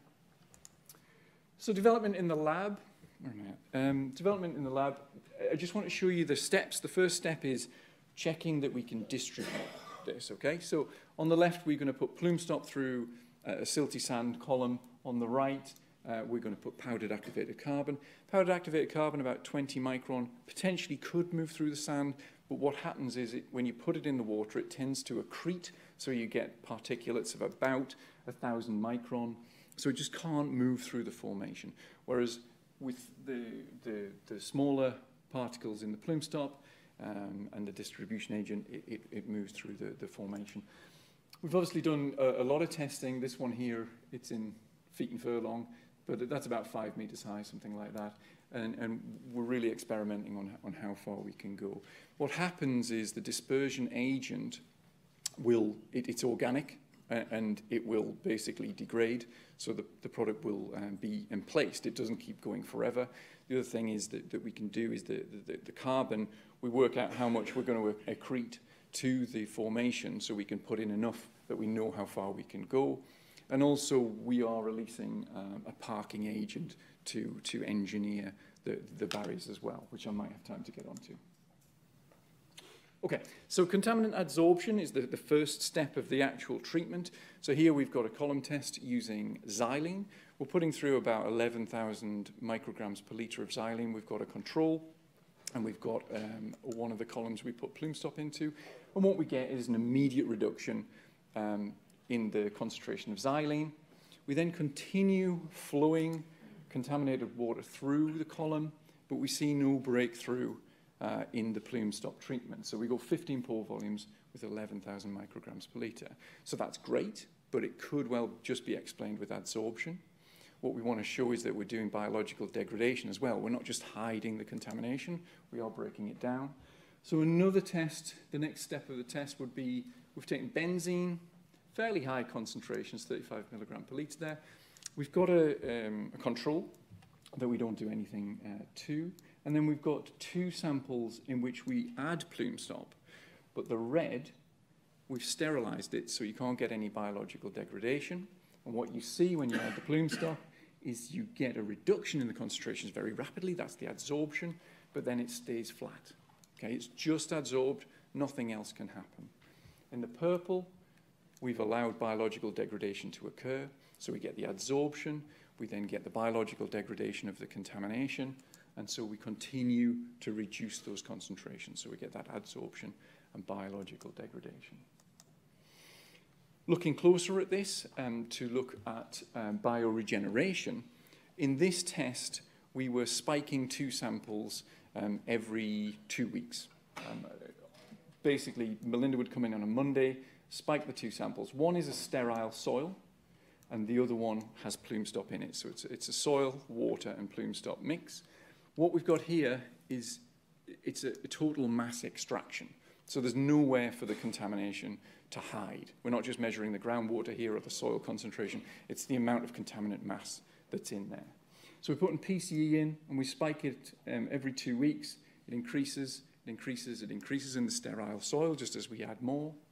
You can see in the plume stop, it increases when we add it, but then it degrades. And that's not being adsorbed to the soil, it's not being hidden, that's gone from the system, it is being degraded.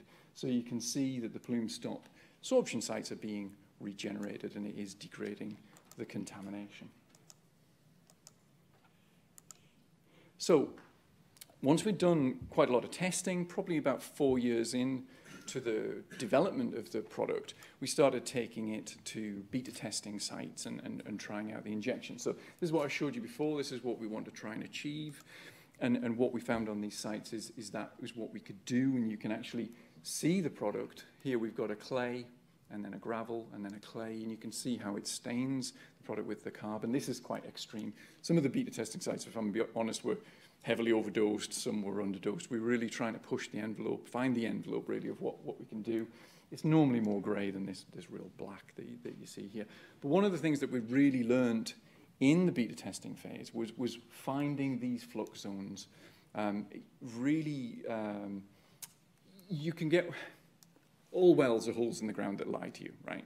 So if you've got a well like this and it's saying you've got 1 milligram per litre of a certain contaminant and you've got a screen over 5 metres, it may not be the case. What you might find is you've got 2 milligram per litre here, you've got nothing here, you've got 500 microgram per litre here. And it's a matter of going in and doing really close sampling, do a pilot study, find those flux zones, and that gives you the most accurate treatment. And that's something that we really learned during the beta phase of developing the product. This is an early beta site that we did in California. It's a dry cleaning facility. It is a fast-flowing aquifer, very aerobic, dune sands, and they had a low level of PCE in the ground, I think about 550 micrograms per litre of PCE, and it had just been pretty much at that level for many years. No breakdown products because it was too aerobic, fairly large plume, and we did a small injection around this area as part of the beta test. So we put the plume stop in, and we actually put it in with an electron donor and an inoculum as well to seed the surface of the plume stop to get more rapid results. And you see the results here. The PCE goes down and stays low. No surprise. What I wanted to show you on this graph is normally if you're doing enhanced reductive dechlorination, you get really nice graphs. You see the PCE go down, you see the TCE go up, then down, the DC go up, then down, the vinyl chloride. It's all very nice. All that is now happening on the surface of the plume stop. So what you can do is microbial assay, polymerase chain reaction, quantitative polymerase chain reaction sampling. And what you can do is you can see the bacteria growing. But this is interesting here. You can look at the enzymes encoding for different contaminants. And so that tells you what those microbes are actually doing. So these here are showing that we're breaking down TCE, we're breaking down vinyl chloride, which didn't exist on the site before. So we are getting enhanced reductive dechlorination, but you're not seeing it in the groundwater. So it's a useful thing to add to the monitoring suite. We then moved on to commercial sites. The product launched at the end of 2014, start of 2015. Lots of good case studies, individual sites, but by May 2016, what we wanted to do was take a step back and have a look, see if we could consolidate this information and see whether the product was behaving as we'd seen in the laboratory. So we looked, by that time we'd had about 50 sites. We tried to get the data from as many sites as we could, and we got data from 24 sites. We looked at the wells that were on those sites within the treatment zones, so not too far down gradient, so they weren't affected, not up gradient or cross gradient, within the treatment zones. And then we took that data and we wanted to split it up into two ways of looking at it. Because the first thing is we're claiming that we get this initial very large reduction, and then we're saying it stays low. So we want to split that data up and test those two things. So this is the first graph that we came up with from those 24 sites, and it's data from the first 1 to 3 months. On the x-axis, we've got the amount of reduction that we got from baseline, and then on the y-axis there, we've got the frequency, the percentage of wells that responded in this particular way. And what we found is that 65% achieved a 95% reduction within 90 days, mostly down to below detection levels. About half of these sites, sorry, I forgot to say, were petroleum hydrocarbons, about half were chlorinated solvents. There was a few mixed sites, there's a few strange ones like Freon 11, things like that, but it was mostly those two common contaminants. 70% achieved a 90% reduction, 90% achieved an 80% reduction within 1 to 3 months. And then we've got about 10% that are achieving less than where we want to be, really, with one non-performing site. So in here, there's some pilot studies. I think on this site, we found free product on the site. You don't want to be using this where there's free product. The Napa will just coat it, and that's the end of the game. It's really to be used within the plume zones. But here we're learning about the flux zones and getting into the right locations. But overall, very good reductions. The next thing to look at was the longer-term data. So one of these would have been a beta site that has continued into a commercial site. Most of them are commercial sites with about 200 days of validation. Again, sorry. So explaining this y-axis, if you've got a well here, that's 100% rebound. So from your baseline, you've got that reduction in that blue graph I just showed you. If you're over here, you've gone right back to where you started. Okay? So this is the amount of rebound that we're getting. So what we're seeing is that 70% show no change or a further reduction. So we get this rapid reduction, and then it stays at that level, or it's starting to go down further. 85% comes down, it maybe bounces around at the 10% mark, but you've got this very dramatic reduction, and then over time you can expect it to come down. Then the remainder, bar one, are pilot studies where we're trying to dial into the site and not always getting it perfectly right. But overall, we see a very good reduction, and then it stays down. So it's matching what we developed in the lab and what we did in the beta tests. Just focusing in on one of those sites, this is the Volvo factory in Ghent. In Belgium, if you have a big factory, by law, you have to check what's underneath it, and if you've got something, you have to deal with it. They've got a a couple of plumes, but this is the BTEX part of the plume. It's not going off the site, but they want to do something before it gets to the edge of the site. Some fairly cheeky concentrations of BTEX. It's in some, again, dune sands, some running sands, which sounds like it'll be easy to deal with, but turned out to be a pain, and I'll tell you why. Footing services, etc. It's a busy site.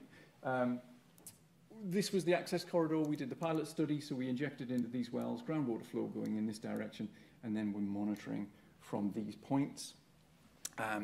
So created the dose, came to site, tried direct push injection, didn't work.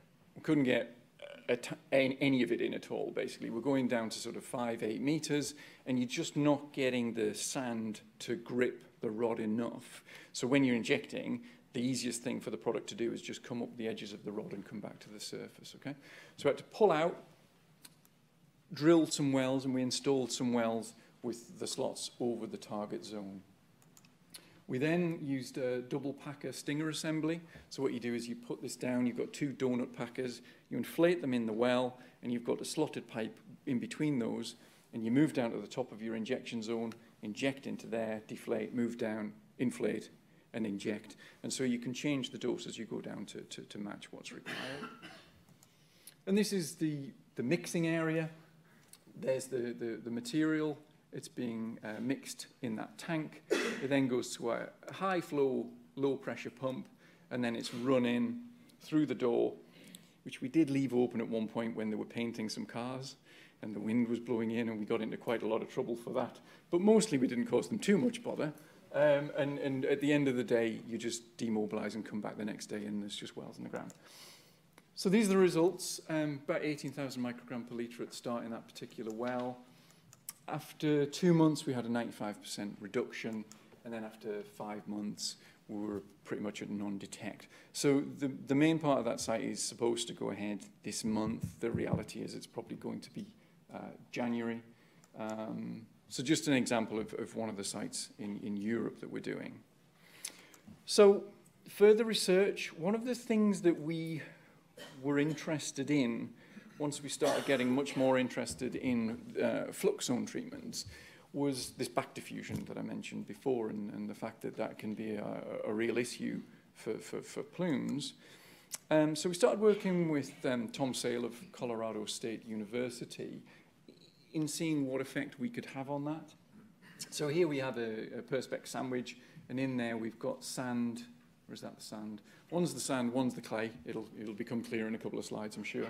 And we flowed contaminated water through there, water with TCE in there. So I'll come to it. Okay, let's pretend this is the subsurface. So there's the subsurface with sand and clay. Got some grass and trees on there, so you understand what I'm on about. So what we do is, that's it, there's the sand. So the sand allows the groundwater flow through there. So we put impacted groundwater through there. It's got TCE in it. And what it does then is it starts to diffuse that TCE into the clay that's there, which isn't taking part in the flow. So what would happen is if you then cleaned out this sand, you'd then get that back diffusion. And what we want to see is that back diffusion reaction and see what we can do about that. So let's drill down into the subsurface. We inject the plume stop. You see it kind of fingering through the sand there and moving along until we've treated these permeable zones.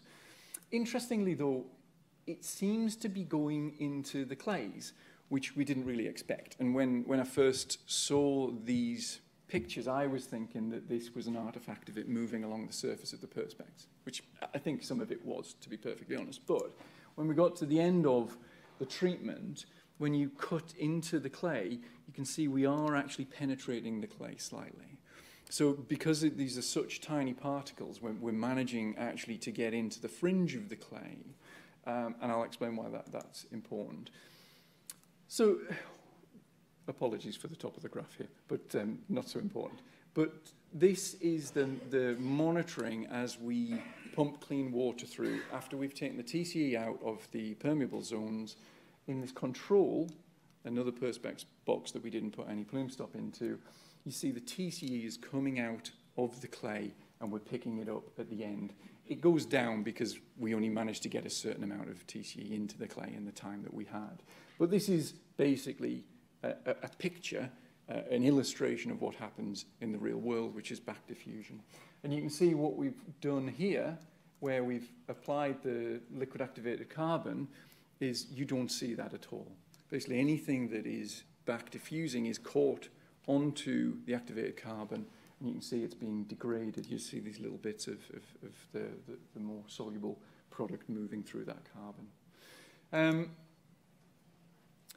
So that was great, but I think actually what else we saw was because the liquid activated carbon was moved, oh, I've gone orange. The liquid activated carbon is moved into the clays, we're actually proactively degrading some of that contamination within the clays itself. And so when you look at the microbial assay, you can see that we're growing microbes within the clays themselves because the contamination's there, and we're promoting the growth within them. And you're seeing that we're getting vinyl chloride breakdown there as well. So quite exciting results. So New Horizons. We invented this product in order to deal with typical contaminants, chlorinated solvents, petroleum hydrocarbons. Emerging contaminants come along. So perfluorinated alkyl substances were mentioned earlier today. These can be very, very large plumes, very low concentrations, and it's turning out that the targets for these are somewhat, depends on the country, but they're settling out things like 45 to 65 nanograms per litre. They're really, really low concentrations. And the concept was, can we do anything for that with plume stop? Well, at those low concentrations, using this activated carbon, you can get very good sorption, particularly because the groundwater isn't flowing very fast in the subsurface. So if you can inject plume stop in the ground, the liquid activated carbon in the ground, you can sorb it to that activated carbon. Are we degrading the contamination? No, we're not. It's very difficult to degrade PFAS. But what we are doing is sorbing it for decades, potentially even longer. This site that I'm about to show you, it's been calculated that the product is sorbed for 100 years. Now that stops the contamination moving off the site. It stops off-site receptors being affected. It gives time to develop technologies that can degrade this contamination. And if the worst comes to the worst, you paint the fence again in 100 years. Okay? So it's something that is interesting, and we're putting it out there. So here's this, basically, I mean, it might not be an exaggeration, but the first treatment of a PFAS site in situ, done in Canada, silty sand, groundwater is about 1 metre per day. It was a hydrocarbon spill out the back of it made furniture, so this PFOS and P4, it's on the seats you're on now, sorry, the stain protection, etc. And they would go out and they would burn the furniture in the backyard and practice putting it out. So they've coated the furniture with PFOS and P4, and then they put it out using PFOS and P4. And so they have a bit of a plume in the back there. So we injected the plume stop into the ground across that area there. And what we got within 3 months, we were down to less than non-detect. And non-detect in this case is less than 20 nanograms per litre. It stayed that way at monitoring points 6 months and 15 months, and we're back there monitoring again. This was modelled by Grant Carey of Pore Water Solutions, University of Waterloo. We've got a technical bulletin on this that shows that it's calculated that nothing is going to move off this site for 100 years now. One question is that the precursors, Quentin mentioned the shorter chain PFAS out there. Can we deal with them? They weren't sampled on this site. We do have a site in Italy that actually used to make PFOS and P4. They've got all the precursors. We've just done some lab analysis, some batch testing on that, and it looks like we can deal with precursors as well. I've gone red. Yes, it's a developing area. Looks quite interesting. And that's me.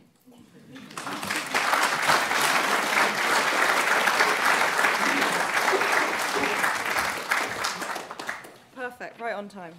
Thanks, Gareth. So next we've got a bit of a double act. Mike Rivett and Jim Wragg. Dean Apple.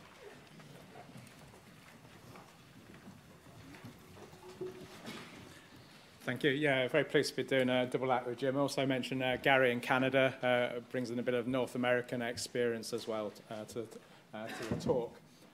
Okay, talk about old age. I feel like I've got old. When I started this subject, I didn't have grey hair, so I feel qualified to talk about the old age bit. And I'm going to talk particularly on the kind of conceptualization of the problem. Think about the age of some of these sites, and then we're going to talk about remediation technologies. So I'll do the first one on enhanced in situ bioremediation. I need to jump off the stage at 15 minutes, and that's why Jim's sort of sitting here, and I've got too many slides. So that my last bit of mine, I may jump through fairly quickly, so I'll see how we go. Okay, so just thinking a bit about the history of solvent production and usage.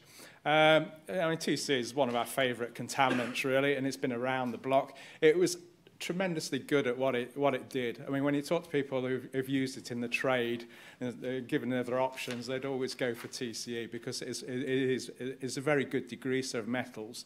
PCE, dry cleaning solvent. TCE was a bit too aggressive on clothing and the like. So in the UK, particularly, PCE has been largely used for dry cleaning facilities. TCA, well, I'll sort of get on to that in a minute. So used in degreasing tanks, there's Marcus Ford, who heads up Geosyntec in the UK for scale there. That's a photograph back when we were both doing PhDs at University of Birmingham. Another some unusual use for chlorinated solvents is carbon tetrachloride in the bottom corner there. And to add to the PFAS, PFOA, used to chuck these on fires. Carbon tetrachloride was the extinguisher, you know, it would put out fires. So slightly unusual use there. Okay, dense on aqueous phase liquids, don't really need to introduce these to these audience. Of course, if you pick them out of the field, they're not going to be a colourless solvent. They've degreased stuff. They're going to be mucky. And in terms of their properties, you know, these are a widespread contaminant because they've been widely used. And historic poor handling and disposal practices. The disposal practice was, you know, literally pour it on the ground. So at Harwell site is a sort of classic example. Had disposal pits for solvents there. So we sort of talked yesterday, radionuclide's gone about 1 metre, TC plume, a few kilometres. Yeah, big difference. Okay, this is a rough estimate of UK solvent production. The sources there are Chemical Industry Museum in Widnes many years ago. This data truncates in the 1980s there. But you see, obviously, a peak, late 1960s, early 1970s, of production use. The decline of those, and then you see TCA coming in. And around about 1975, the US EPA recognised the carcinogen potential of TCE, and that was beginning to then influence the adoption of TCA, for instance. However, our onset of awareness of the environmental issue, particularly from the groundwater, was very poor. There was a paper produced. First worldwide paper was produced in 1949, and this is the entire paper. Now, you can't read the detail here. Produced in the UK, completely overlooked. Produced really by a couple of public analysts, very active in the Royal Society of Chemistry next door. So this is, I went through the through the wall, copied this. It's directly from their library in there. So you could argue it's been known about for a long while, but it wasn't really picked up on. And really, this graph then sort of adding on some of the details of when stuff was beginning to sort of pick up and when the problem was recognised. The problem was recognised really where that sort of orange text is, around about sort of 1970s is when it's beginning to be recognised reality, and it started sort of dawning on people this is becoming a groundwater issue. Okay, so that's really the onset of awareness of it. Then we've got increasing control over solvent use and disposal beginning to come in. Now, recent trends on use, I sort of gathered the data there. TCA was basically taken out because it's ozone depleter. Okay, so that was truncated fairly early on. TCE is various things in here, but you see in this second bullet point there's been a decline in use. Okay, 2016. Well, there's been a ban on it unless you apply for an exemption. PCE is still persisted in use as a dry cleaning solvent. Okay, it hasn't quite got the toxicity of TCE in those things, so that is persistent. So I've sort of taken those rough data and then begin to just show the whole profile. And obviously this is an estimate there. And I've coloured it in really saying on sort of left-hand side, we've got sort of very high expected release zone. Disposal was encouraged to ground. Okay, and then you've gone through an area where there was less, it was beginning awareness. But it really was not until the sort of the late 1980s and the early 1990s when it's a bit more proactive. And obviously there's been legislation since, and it's more highly controlled. So really on the profile of input, it's really off to that left-hand side. So if we begin to look at a life cycle of the solvent source zone and conceptualizing the problem, we've really got to go from the beginning, the spillage, until the end. And so we're looking really across the whole life history of a solvent source, and thinking particularly about the flux or the partition of solvent mass between the phases present. And we were sort of touching on this yesterday with conceptual models. And having the right conceptualization critically underpins the sort of remediation technology then selected and used, and hopefully we'll illustrate that as we go on. A good reference is this one here, which is Chlorinated Solvent Source Zone Remediation book, and I've taken the next few slides directly from this conceptualization here. So just to illustrate a few things here, so this is going from stage one where we've got an active source spilling into the ground, and we've got a DNAPL migrating down into that system, and it's beginning to dissolve away as well, and also vaporizing as well. So if you're a fan of vapor migration, then watch above the water table. If you're more interested, watch below it. Okay. Turn the source off. The DNAPL is redistributed. In this example, it's beginning to penetrate down into the fractured, let's call it a chalk aquifer down below. Okay, down into the fracture system. It's beginning to drain down into that system. Okay, that can happen quite quickly. Coal tar sites, it may take tens of years because of the viscosity of coal tars. Okay, dissolution age in stage 3, where we've got some depletion of the DNAPL. Okay, some zones are persisting, the plumes beginning to grow, but also we've got matrix diffusion as well. So if you go down to the bottom there in our chalk, very strong concentration gradients pushing that contaminant into the chalk matrix. DNAPL depletion, a lot of our DNAPL has now disappeared, dissolved away. Okay. If you've got a TCE source, it is relatively soluble. If you've got a PC dry cleaning source, you're in for the long haul. It's 5 times less soluble. So just multiply the numbers by 5. Just a rough estimate. Yeah.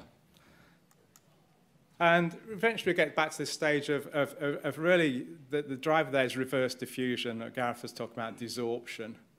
Okay, where the concentration gradients are reversing because you've got clean water going past it, and the concentration gradients begin to reverse, and then the mass which is diffused into the chalk matrix wants to come back out into those fractures, okay, or a clay aquitard. Okay, so if you don't believe in diffusion, it's a lot easier to do diffusion experiments in the ground, but you need a lot of samples. So there's a lot of soil samples down that right-hand side. So on the left-hand side there, you see a classic diffusion profile into the clay. Okay, on the right-hand side there, you see what doesn't look like a diffusion profile in the red there. And really that's because that particular clay has got sort of root holes within that clay. It's like a fractured clay. It's got macropores in there, allowing the contaminant to invade further within that clay beyond diffusion. So there's an effective flow component. What you do see there too is reverse diffusion. So there's remediation going on in the sand aquifer above here. Okay, and you see this reverse diffusion profile, and that's what Gareth was talking about. Okay, and that drives the concentration. That concentration now wants to come back out that clay. Okay, from a hydrogeologic point of view, you want to know whether the flow or the head gradients across here are going upwards, or is the head gradients going downwards. Okay, that's a good thing to find out. Yeah, because that influences the whole thing as well, obviously. Okay, so in terms of remediation technology needs then as a generalization, really one of the key points is we are looking generally at old sources. You can usually find out sufficient information from a site that you know roughly what age bracket that may be in. Okay, but generally we're looking at old sources, potentially decades old, and that's the sort of main point of that figure.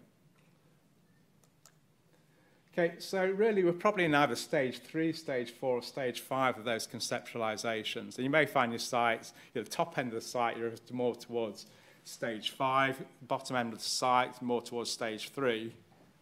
It'll depend, where you are in the site. So it may be a conceptualization, you've got to decide where you are on this as an estimate. So technology needs then, really, we need investigation which is going to begin to identify the detail there, because at the end of the day, we're going to have to surgically target that contaminant that's left. If you've had 30, 40 years of groundwater dissolve in your source, that groundwater's taken the easy bits. You're left with the hard bits. Okay, you're left with the stuff attached with the low permeability systems, what's diffused into the rock matrix, the pooled DNAPL. Okay, you're left with those parts of the system.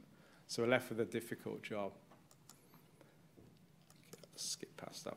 So in terms of remediation technologies, how am I doing for time? Probably. Okay. Okay, I will skate through this because we've presented this stuff in the past and it is available. Okay, so look at bioremediation. Bioremediation targets the dissolve phase, as Gareth was saying. Our interest at the particular site I'm going to show in a minute was, can we do bioremediation in a DNAPL source zone?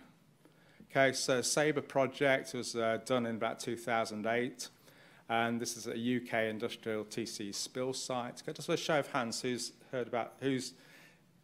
had presentations on Sabre before. So yeah, there's a sort of scattering within it, so it's quite new to quite a number of people.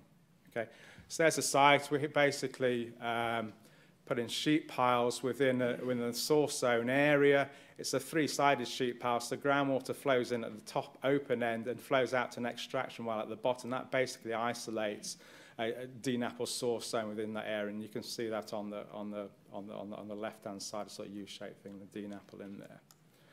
Okay, it was a very large project. Geosyntec were involved. Gary Welford was involved at that stage through the BGS. I was involved through University of Birmingham. University of Birmingham had a sub-project underneath this as well, so some of the data presented was from that sub-project, some is from the Sabre project. A lot of this stuff has been put out on the Clare website, so if you Google Sabre on the Clare website, you should come across some publications on this. There's quite a number of other publications. So we've targeted on the source zone area. I'm going to just skip down these slides just to get to the data. Okay, we talked to this about electron donors. John's talked about electron donors through the systems. There's a range of donors that can be used. So let's just skip through those. Going to look at partitioning electron donor. The one we used was SRS, which is basically a vegetable oil.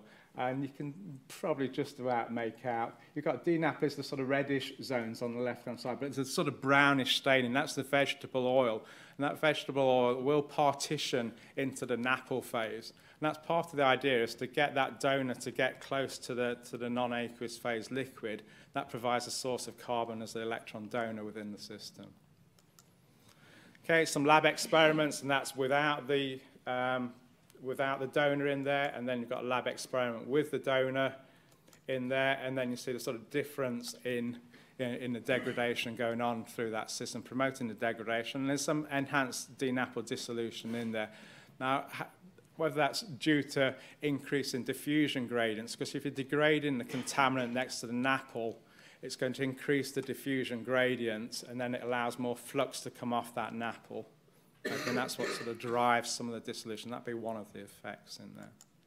Okay, so Sabre site is basically 6 meters of typical alluvial type gravel aquifer system. Overlying a mudstone provides the base. Spills 20 to 45 years ago, estimated the cell area isolated about a ton of DNAPL. Okay, so that's about 3 industrial drums. In terms of distribution of DNAPL, just off to the right-hand side, in terms of mobile DNAPL, saturation is above 20%. It's a relatively small amount. A lot of the DNAPL was actually kind of dispersed low-level saturations of pore space. Okay, so it's sort of persistent in the site. When you look at the very much detail here, and I'm going to sort of really jump through this. The sort of the brown lines here, that's about 1% saturation of pore space, that's 10%, and you're getting in mobility about 20%. So you see a peak of DNAPL here, and it actually sits on a clay layer within here. What you do see in terms of this is the red is the cis profile through here, cis dichloroethylene.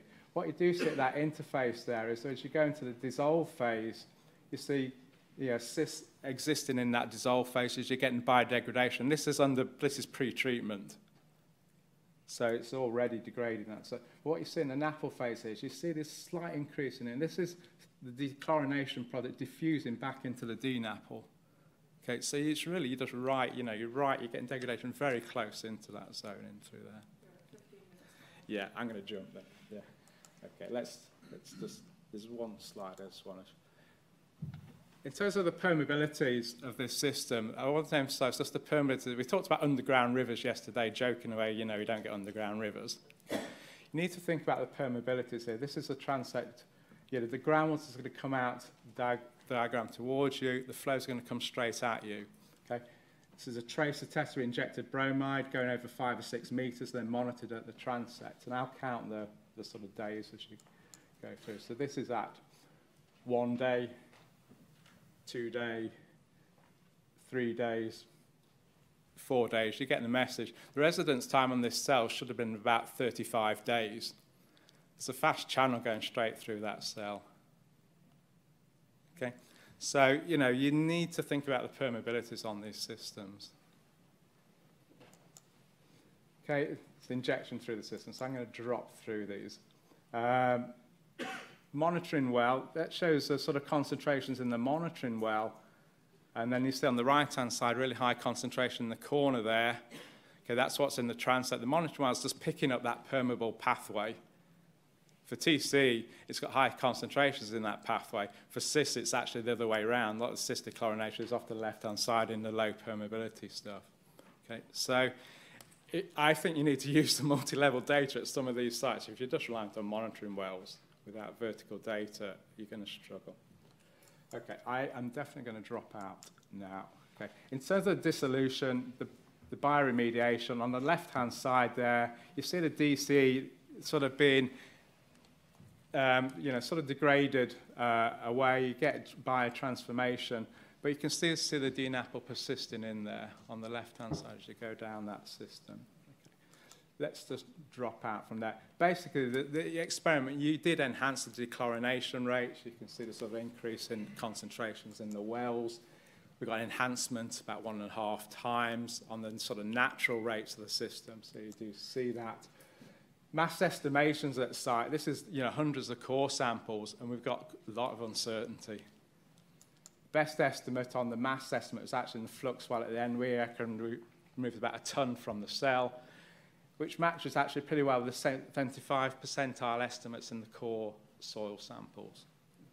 Okay, I'm going to drop. Okay, there's some conclusions on that. Let's pass on to Jim. Thanks, Mike.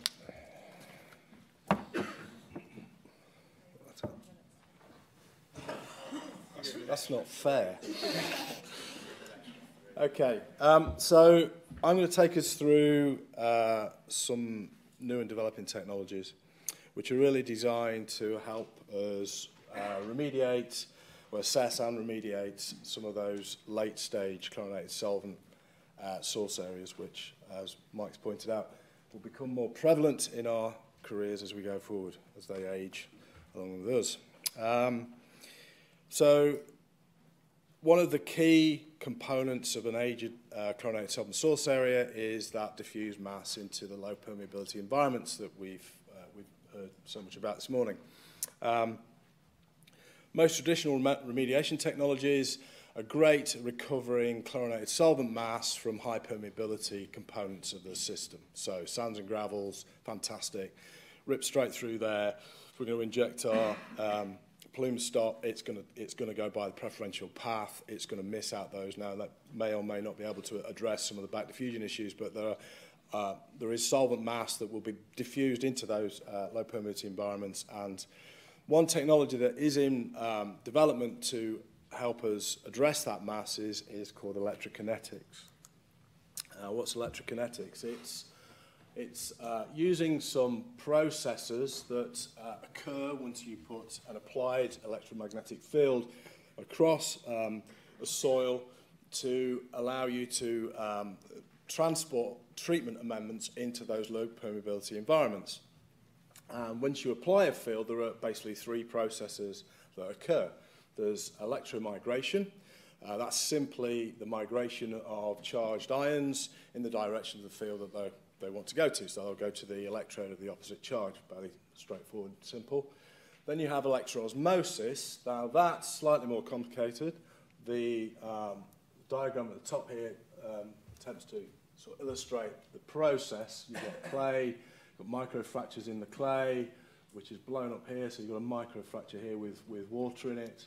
Now on the clay surfaces we have a negative charge, and that generates some stratification in the electrical charge in the water in the fracture, so you get a sort of net positive charge on the outside of that sheath of water that's running through there, and that's drawn towards the negative electrode. So you've got electroosmotic flow in that direction.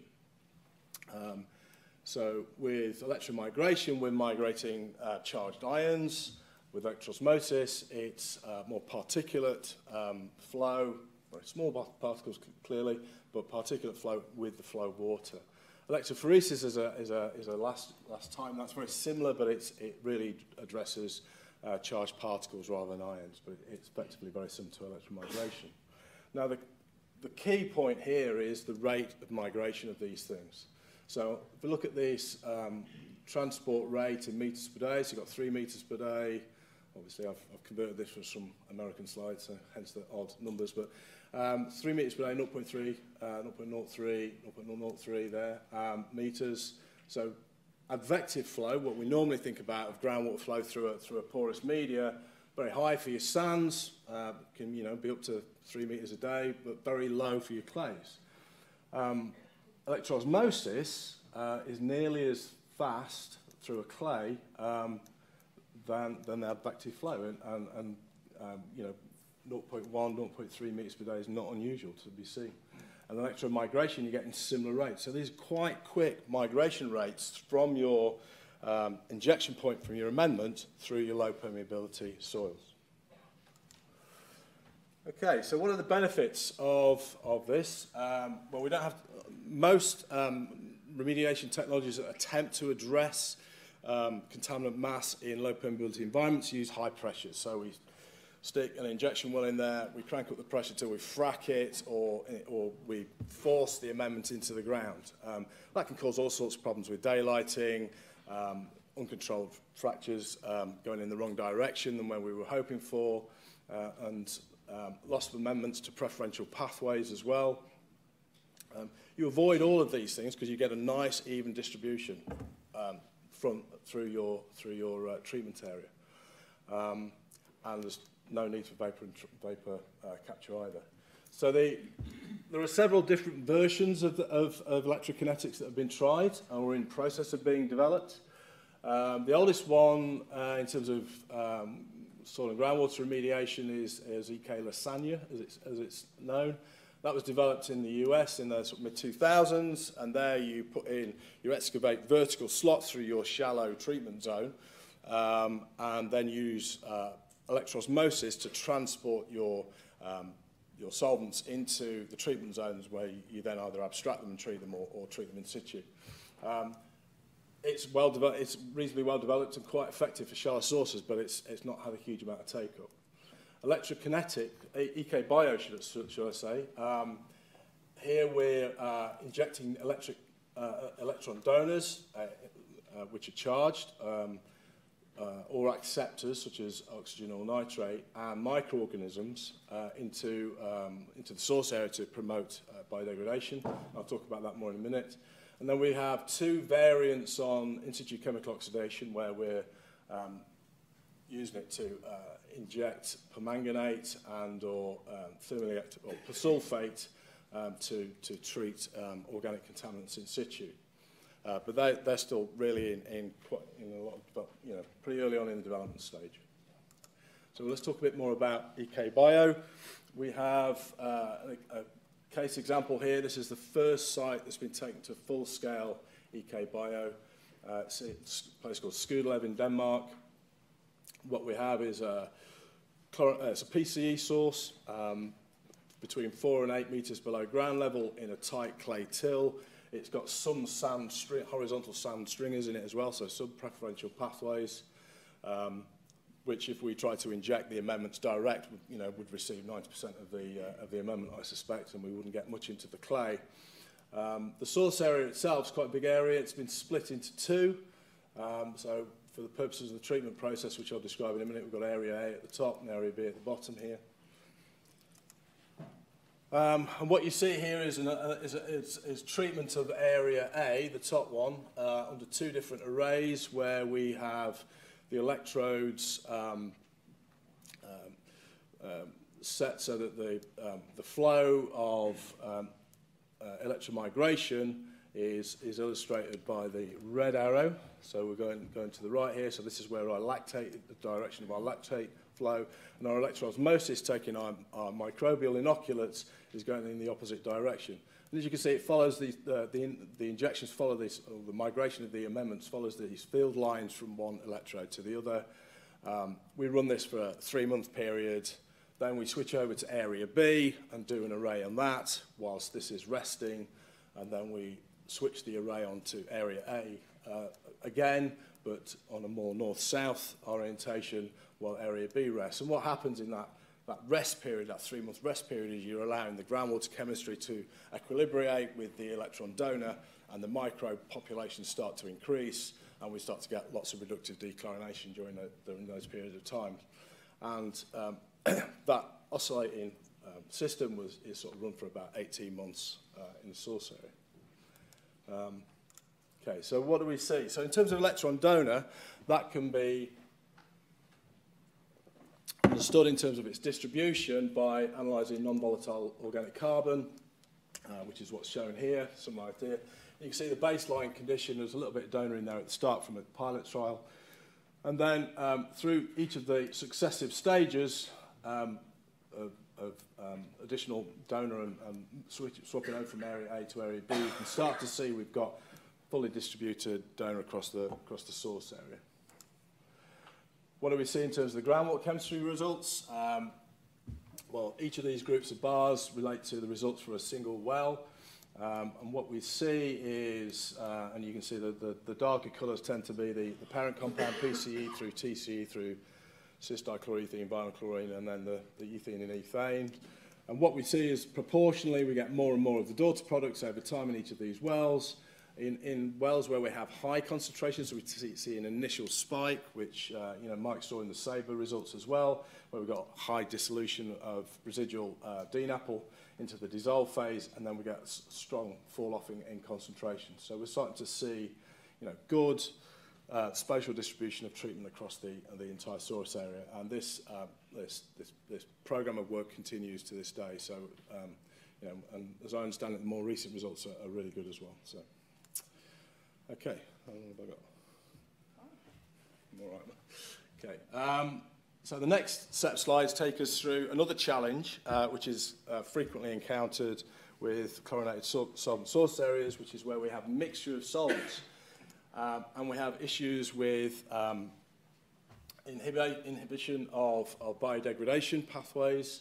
So this is particularly the case for some of the chlorinated ethenes, so trichloroethene, dichloroethene, vinyl chloride, can be inhibited, that reductive dechlorination process, by the presence of other organic solvents. And in particular, we have 1,1-TCA here.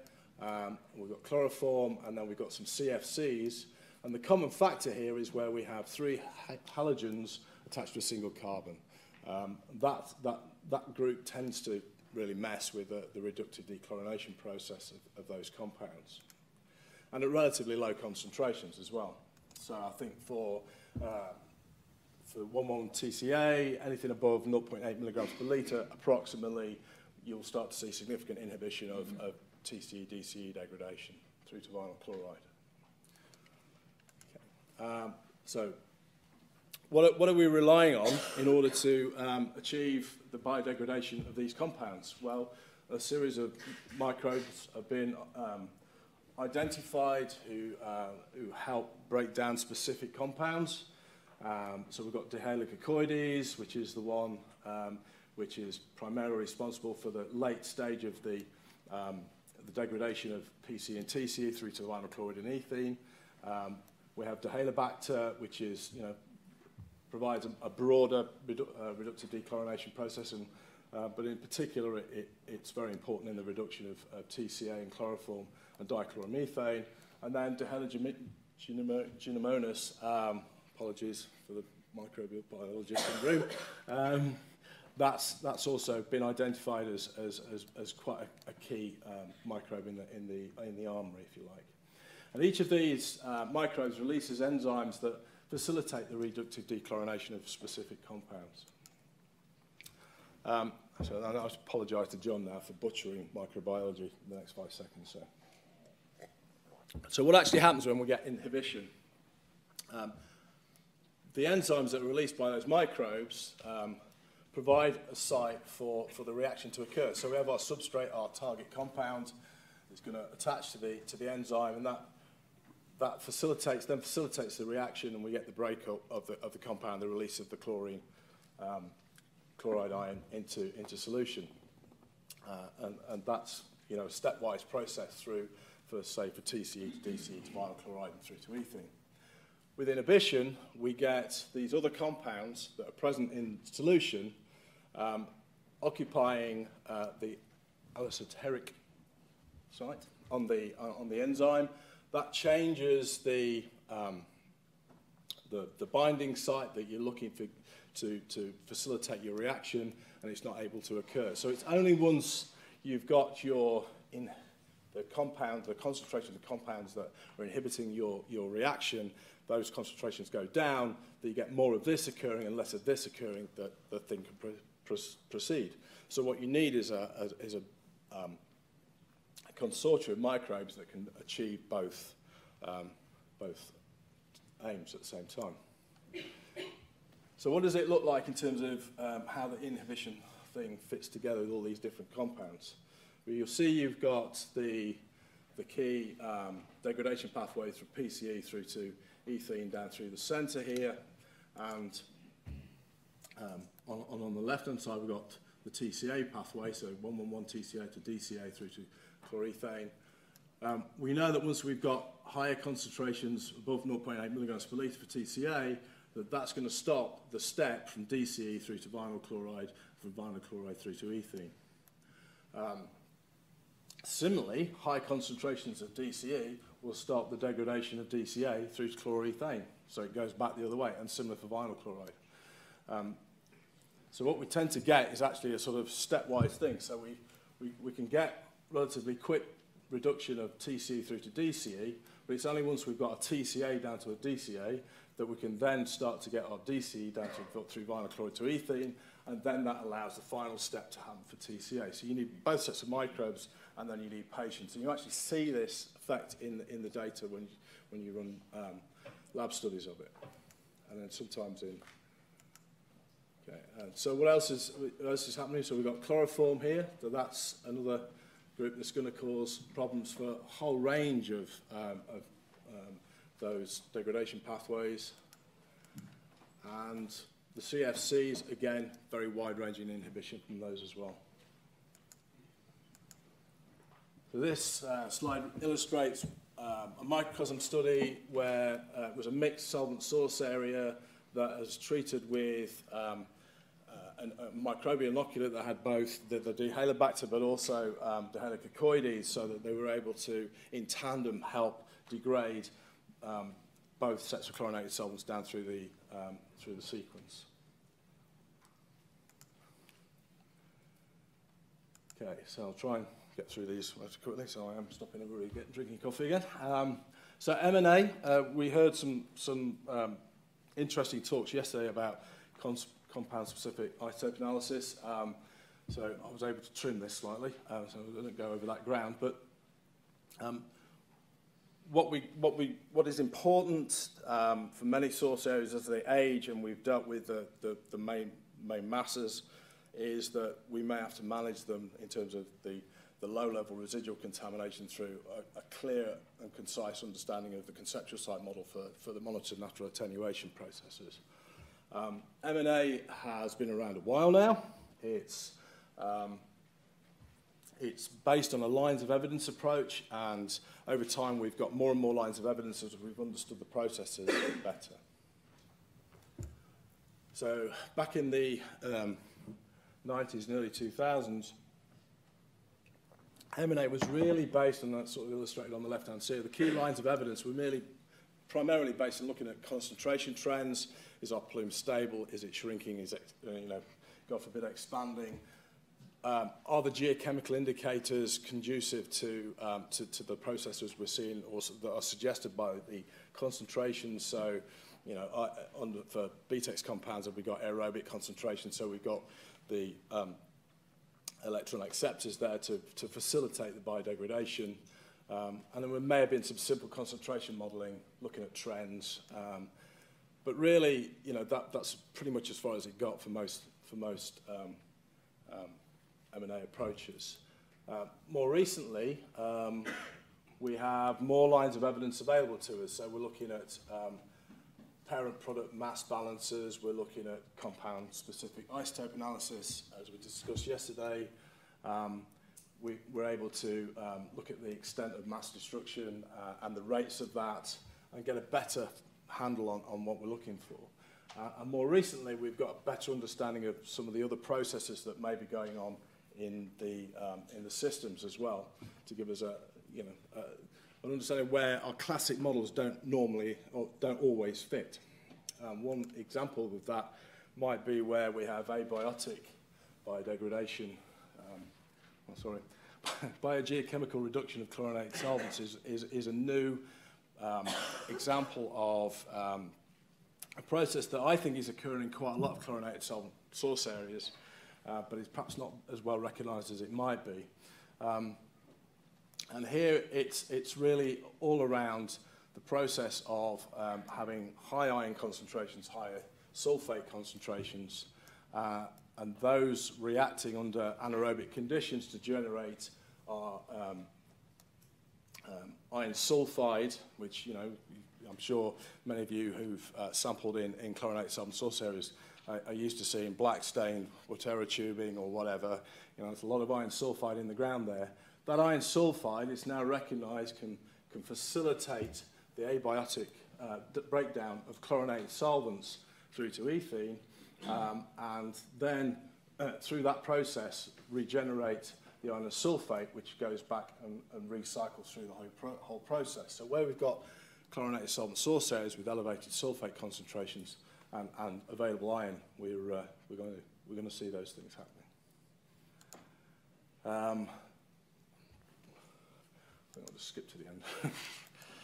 Okay, so we'll just put this one slide in. So this is an example where we think that has occurred, and one of the real triggers to seeing that was, firstly, we had little going on in our sterile control. This is a lab study, but when our active control, we saw rapid drop-off of our cis-dichloroethene and sustained reductions in concentrations of the TCE and the vinyl chloride. We didn't see a lot of ethene there, but relative concentrations weren't that high.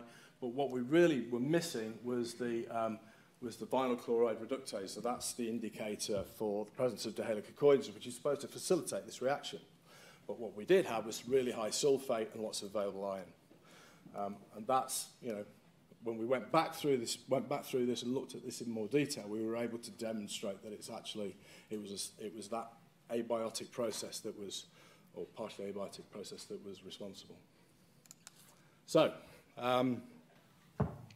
in conclusion, I think that we're clearly on the declining curve of the production, hopefully, of chlorinated solvent source areas, and through the decline in the production of TCE and many other chlorinated solvents. But there is a long history of poorly understood releases into complex geologies that we're still having to address.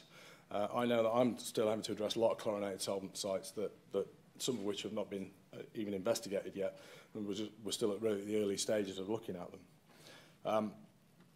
The legacy that they present, the issues that they were having to deal with in those source areas, are changing over time. They're becoming, in some ways, more difficult to address. what we need to do is to, take all the advances in our understanding of the conceptual site model at these sites to process through and work through which is the best remedial approach. We've got more tools to analyse them, we've got more tools to remediate them, and they're out there to be used. So I think in summary, there's lots of innovative remediation technologies out there. We've heard about some of them today. And so embrace them, use them, and we'll see where we get to. Thank you.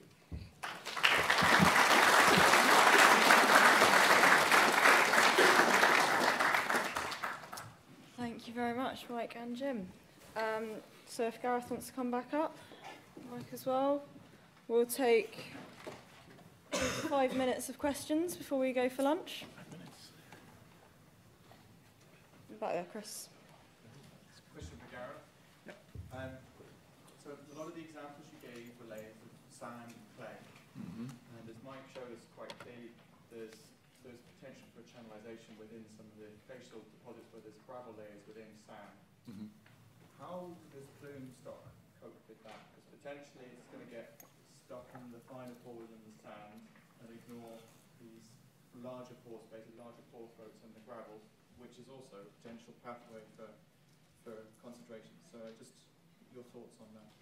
Yeah, I mean, this is something that we really had to come to terms with in the beta testing. A lot of our previous products or other products, have active ingredients that once you've dispersed them in the subsurface, they actually diffuse beyond that. So you get close and you move on.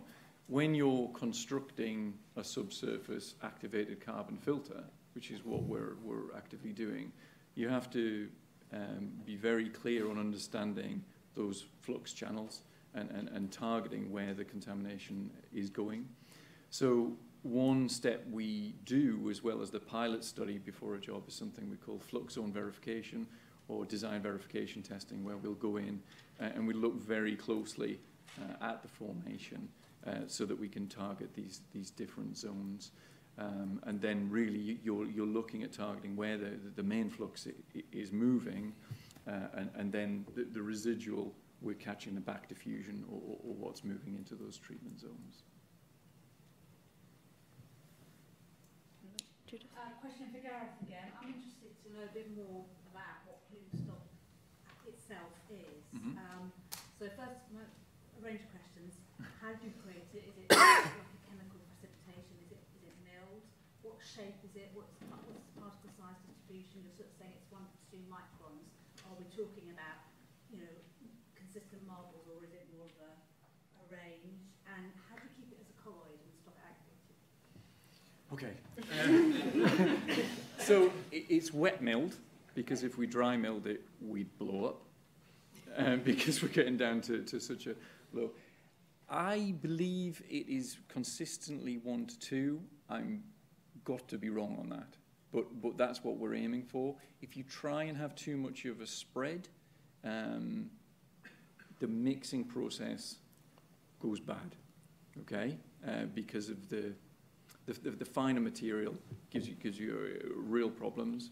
The milling is something that took a couple of years in terms of getting right, and I know from people within NaNoRem and things that this is a challenge.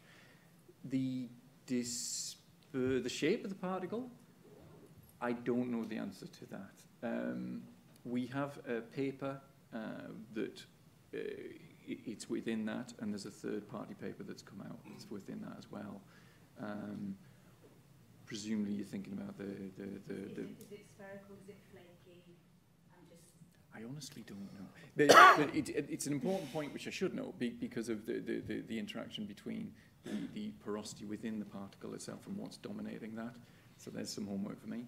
In terms of how we keep it as a colloid, it's a dispersive agent, it's a polymer, it's patented, but it's very much getting that balance of polymers. It's one of those things. The weird thing is, Kristen, who came up with it now, well, the whole team came up with it, but Kristen led the team, and she's finally got this particle to move really far through the formation, which is amazing. And the first time we ever did it and showed it out, a regulator went, "Does it stop?" She's like, "I've just made it do that." So it's that balance of getting it to move, not having it clump, because it wants to clump back together. So that's what we're trying to stop. But when it crashes into the formation and hits the aquifer, that polymer has moved to one side, essentially, and it sticks to the aquifer. And it's that balance that's taken so long. Did that answer some of those? Okay. All right, a bit push for time, but we'll take one more, if there is one. Yeah. It's a question for Jim and Mike. So, electrokinetics, you talked about use of solvents, but I guess it could be valuable for metals remediation as well. Yeah, the original, I think I'm correct in saying the original technology was developed to help process metalliferous ores. So yeah, it's there's a lot of work, or has been done in the past, on metals applications. It's not something that I've been involved with, or we've been involved with particularly. Okay. Excellent, thanks. Well, I'm sure you'll be able to catch up with our speakers at lunch.